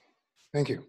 Yeah, I wanted to also make sure that everybody knew that Bruno, in as much as he would encourage his students, those of us, including Rolando Reina, Manny Chapa, who would work in his studios as his assistant, he would also, we wanted a work of Bruno's, you know, we wanted one in our collection, you know, we could never afford it, of course, but we wanted one. So what he would do is that he would allow us to pay it off, you know, in work time, you know. He wasn't a slave driver, so we would constantly be, hey, is there anything you need done? Because I want that painting. And so he would actually let us, you know, he would, of course, drastically reduce the price, but then allow us to work towards that time to paint off the painting. And I have a couple of pieces of those where I would get those paintings and have those there. But I just wanted to mention that very quickly. So. Awesome. Thank you. Let's see another Q&A. It says, for Trey, are you happy with the exhibition display? How was it coordinating this during the pandemic? Unfortunately, I'm living in California, so I haven't got to see it, but I thank you, Mario, and everyone for creating all the material. So I've been able to see it virtually and be able to move through the space, and it looks great. Looks fantastic. A lot of great work over months.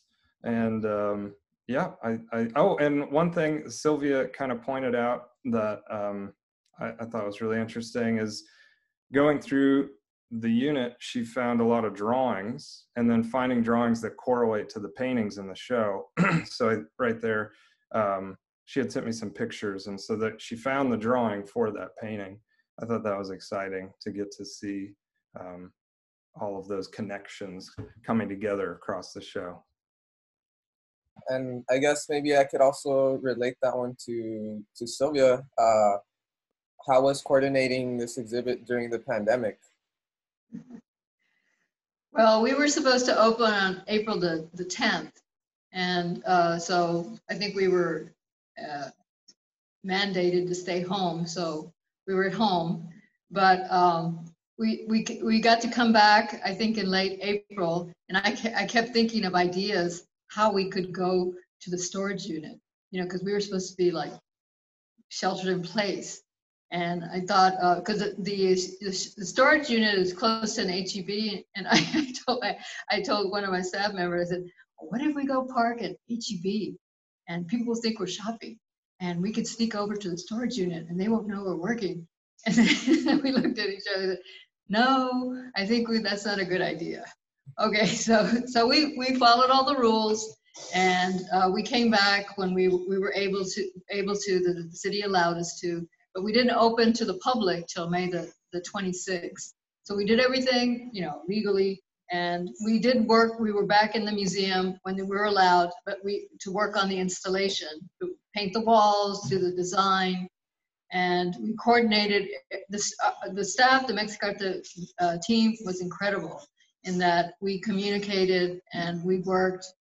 Well, we worked more hours than usual. I know, because we would be emailing and texting at late at night, and it was quite an experience. And but we were able to do it. The design, the labels, the exhibition text, and a lot of the staff members, they hadn't seen the artwork. They hadn't seen the artwork until, you know, we were back at the museum in late May. And then they didn't come back till June. So it was difficult, but our installation crew, which Andrew Anderson and Savannah Diaz and Michael Robles, we worked here just regular hours with our mask and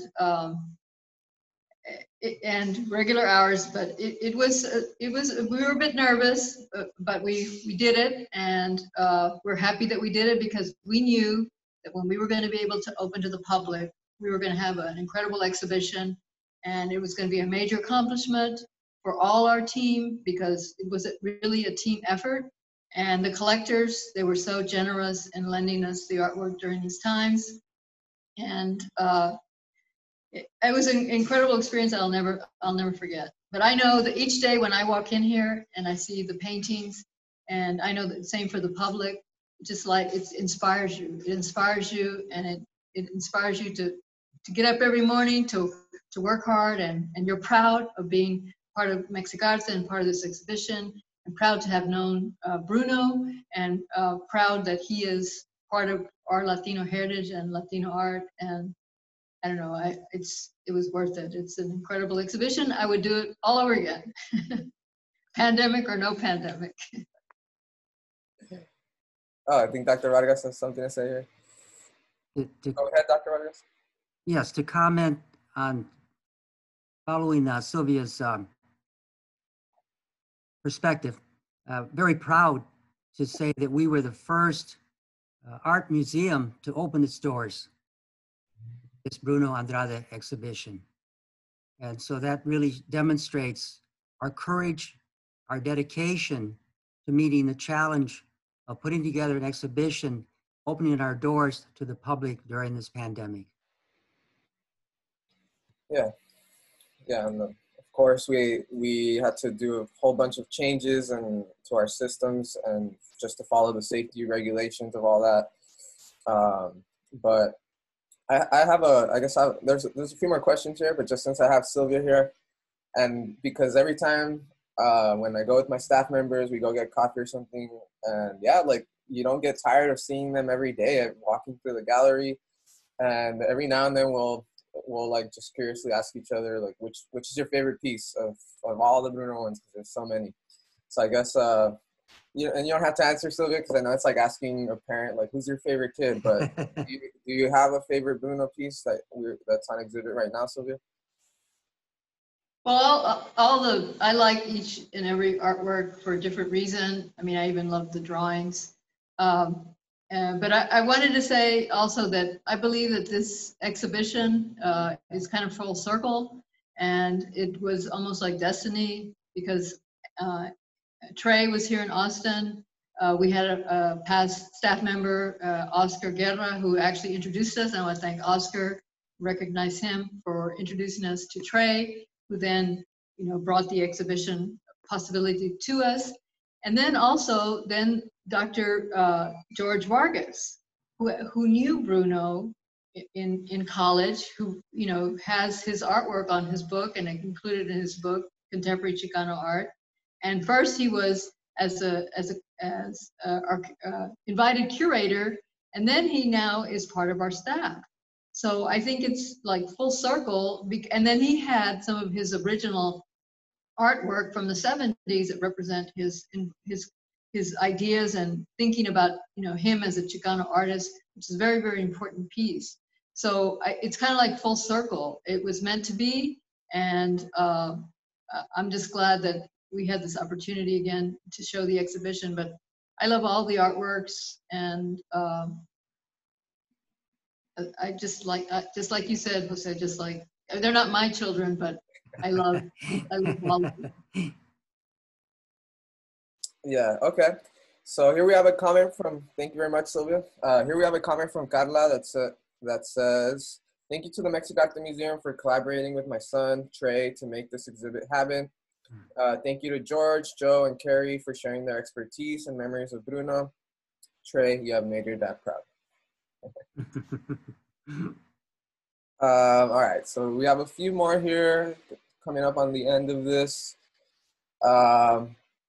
Here we have from Auntie M. It was an honor for me to see Trey, my nephew, and Bruno's show yesterday at the Mexic-Arte Museum. Took my breath away at all the history and beauty from two amazing men. Thank you, Dr. Vargas and Sylvia. It was lovely to meet you. Thank you, Auntie M. And then we have one from Anderson, A. Anderson. For Trey, it was a great honor and privilege handling your father's work, and thank you for sharing this wonderful collection with the Austin community. Trey, are you still making work? If you are, I look forward to handling your work someday at the museum. Just realized this is Andrew Anderson, and he is our preparator at the museum. So, Trey, would you like to respond? I've been I've been busy working. I started a new job about a year and a half ago, which has been really, again, full circle. Engineer of color process for Shiseido, is a cosmetics company, and we're creating technology that involves color and custom products. So it's been a real learning experience, but it's been great to be able to combine this kind of problem solving of these real world applications with this history of color that I was able to take from my dad. And I was able to take his course and then also teach color. And so that's what I've been busy with lately. Not so much painting. It's also very expensive here, and I'm in a very small apartment. And I can't get out the oils. I think I'd pass out. So, but maybe one day soon. Okay, so I guess that is it for questions. Any reflections, comments? I'd like to ask a question, Jose, if I may. Yeah, go ahead. Joe, Professor Joe, regarding your quotations from different art critics. Yes. There was one that I'd like you to respond to, as well as to the others on the panel, where one of the critics, Mr. James, or Jamie James, talked about Bruno and compared Bruno to Matisse, as well as talking about his color palette, comparing it to or inspired or influenced or reflective of the gaudy colors of a Mexican border town. Right. I never would have thought that. I'd never thought that Bruno was influenced by Mexican gaudy folk art, primitive art, naive art. Can you comment on that? Because as I said, I would have never used those kind of labels or titles. Sometimes those may conjure up different connotations. Sure, I'd be more than happy to.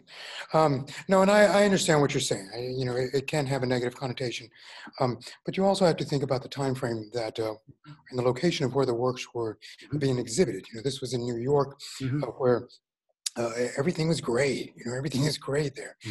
Dark colors kind of ruled. You know, and to have the gallery all of a sudden having these bright, vivid, powerful paintings on display.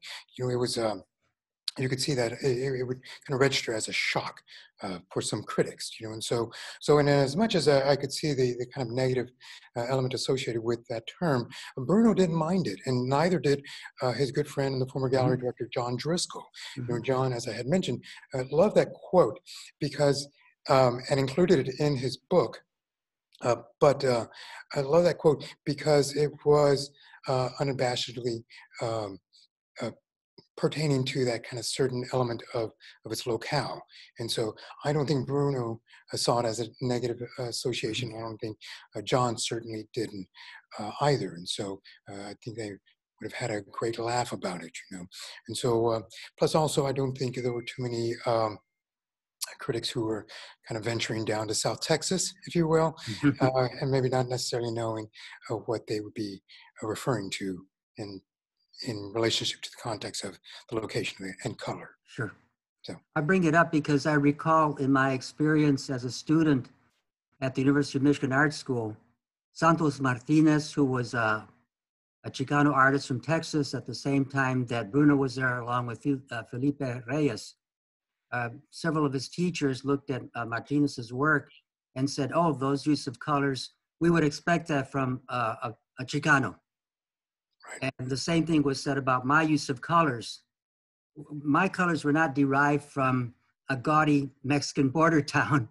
My colors were derived from Albers, from Hoffman, from other sources in the world of art history. Sure. Well, there's certain expectations sometimes with an artist if you are of different ethnic background than, say, a Anglo-European artist. And I just wanted to make comment on that. Oh, that makes sense. Absolutely. Any other comments or questions, especially from our panelists? Sylvia, did you find your favorite piece?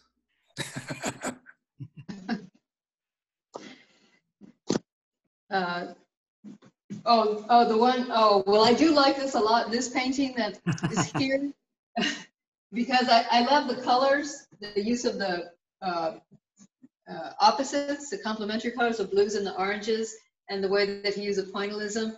And like what you were saying, Trey, the drawing, I think that was so cool that we found the drawings for the paintings. And actually this drawing, we originally, we had put it in the other gallery, and then all of a sudden I said, wait, that's a sketch for the painting. And so and then I think Savannah had to remat it because we found the drawing for this painting, and then we found the drawing for this one, and we put them together.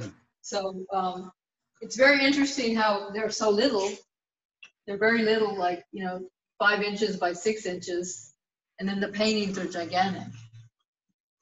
And so I have many, many favorite paintings.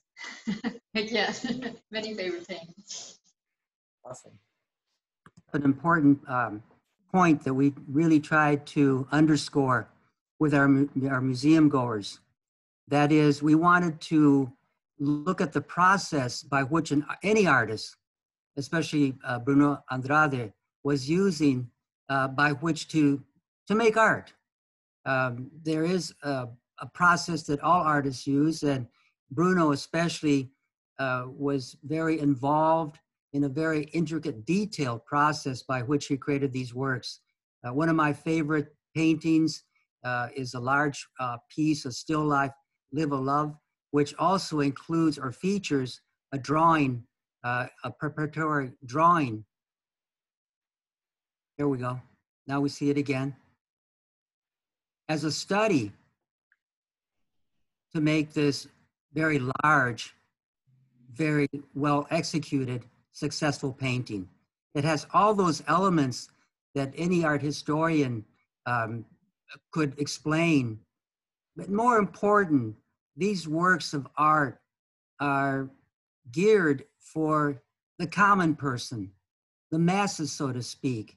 They don't speak above them, but they speak directly to you, to your heart and to your soul.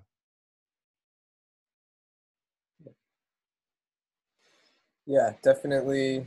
I don't know. I guess this is a question that, or a topic, since we're down to our last 10 minutes, I want to open it to the panel, because I think what impacted me personally as an artist and as a museum staff, as an educator as well, I relate to a lot of Bruno's, same, being a Chicano, Mexican American, and just finding that identity. I feel like looking at his whole artistic journey, I think it is very interesting, especially when, like we were saying, that in Dr. Vargas's book, he ends up becoming the cover of contemporary Chicano art, which I think is interesting. And at first, I thought I thought maybe just like he questioned his whole artistic career, like, okay, like how or why is this Chicano art? Is it simply because Mexican American makes it, a Chicano makes it? But I think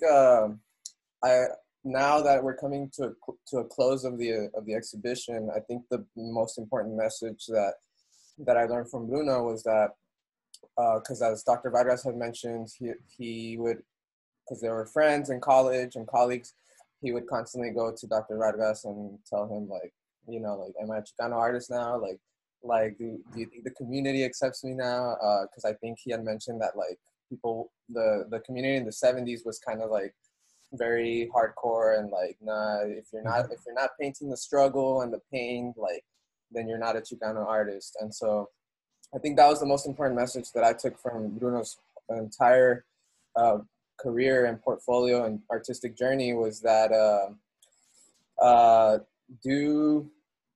is it important, especially in a time like today, where there's a lot of division and a lot of hostility racially, is it? I think it's very important to spotlight and showcase other dimensions of Chicano art that aren't explicitly about the struggle and the pain, because I think we forget that you know, as Chicanos, we also like to sit at a beach and enjoy nature and draw and sketch from that, you know. And I think I also like to think that maybe that's what made his work more universal and accessible to across races, across genres. Like Dr. Carey was saying earlier, he didn't want to be boxed in, and I think that focusing on something that was more general, like nature, right? Everyone can, universally, we can all relate on loving nature. We're a part of it. So I think, what do you guys think? Is it important to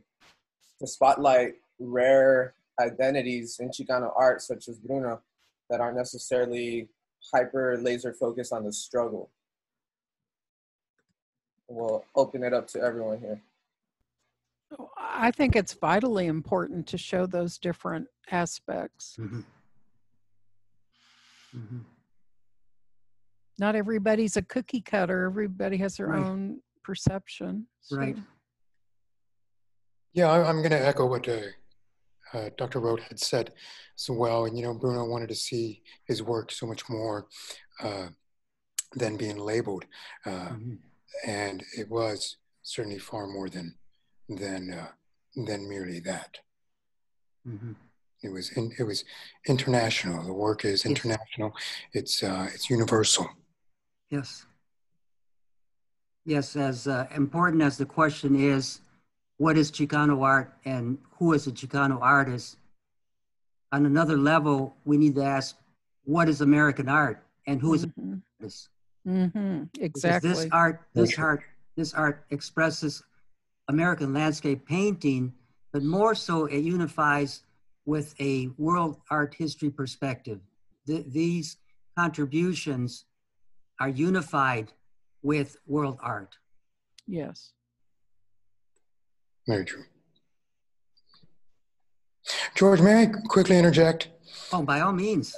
Very quickly, I'm looking at the chat box over here, and my good friend and one of Bruno's former assistants as well, Rolando Reyna, chimed in, and Oh, going sure. back to your initial question of what you had said about the Gaudi palette.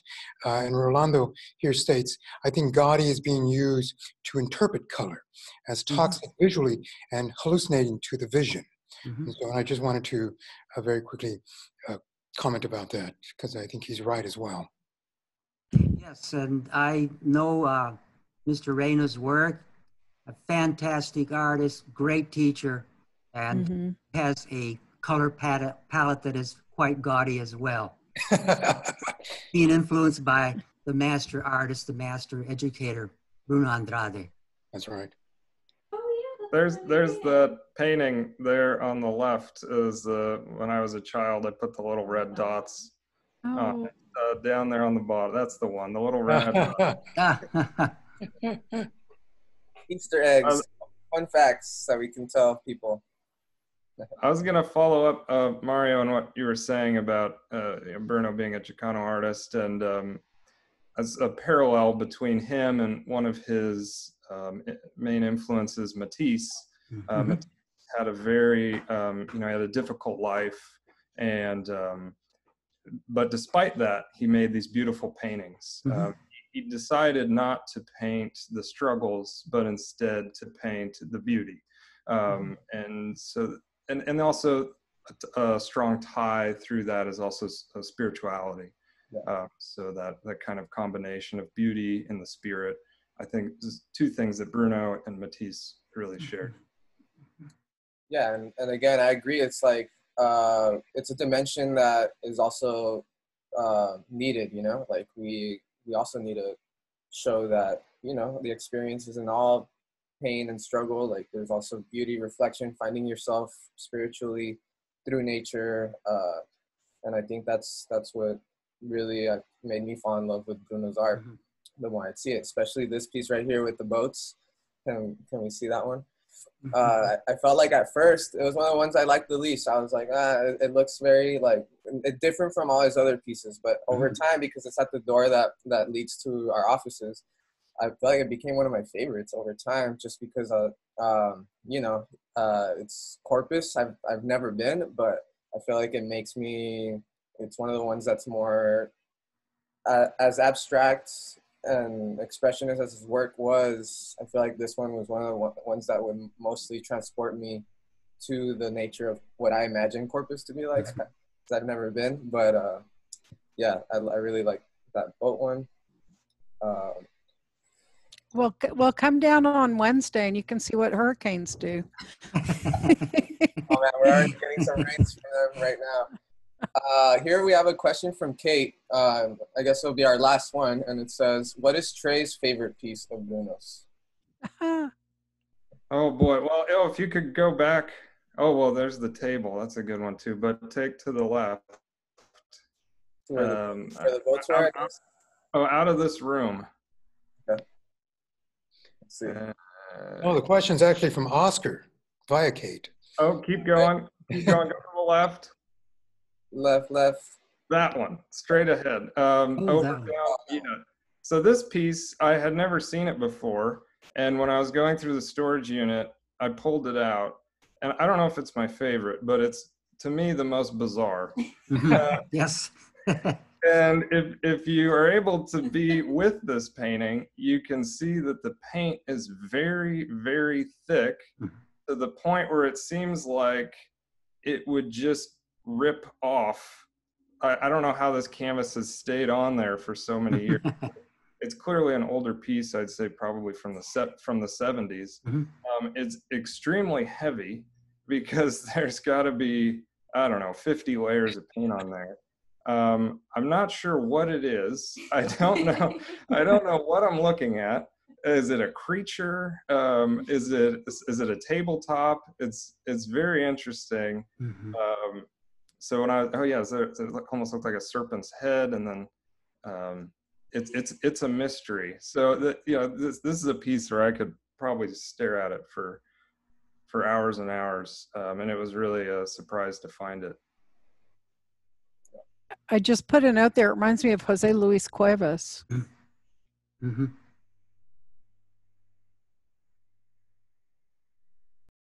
Oh, Nola said that it's from the 80s and he was reading Carl Jung and he painted a dream. Oh. No. Oh. Thank you, Nola. Oh. Yes, all his pieces speak at different levels. And I think that's very important to emphasize, that all good art will speak to the viewer at different levels, depending on their experience of life. Definitely. Definitely. And I'm going to go ahead and put up the link to the virtual exhibit where you can get a very, very high quality close-up look to almost every single piece that we're exhibiting. I put it up earlier, but I just put it on the chat again. You know, as we have a message from Carla here that says, thank you for walking us through the show. I was so sorry that I could not attend because of the COVID virus. And again, like Sylvia said, we put so much work into this exhibit that we even extended the period because we knew that traffic and visit was low because of the pandemic. But ultimately, the goal was that we put it in the eyes of as many people as we can. And so the virtual exhibit, the link is, of course, not anywhere near as being there in person, but we tried our best to at least give more accessibility to Bruno's work and the retrospective, the original research that was done by Dr. Vargas and contributed by everyone else. So I went ahead and put up the link, and Dr. Vargas, if you want to give a closing statement or. Well, I want to thank everybody that participated in our first ever virtual panel lectures. Especially I want to thank Mario for putting together the Zoom package, and Jose as well.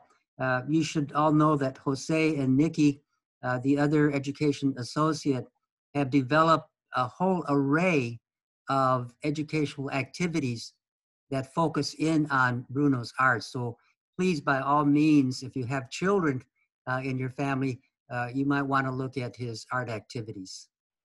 Thank you. And you'll find those on the website too, on the exhibit as well. So thank you one and all, and especially we want to thank our viewers.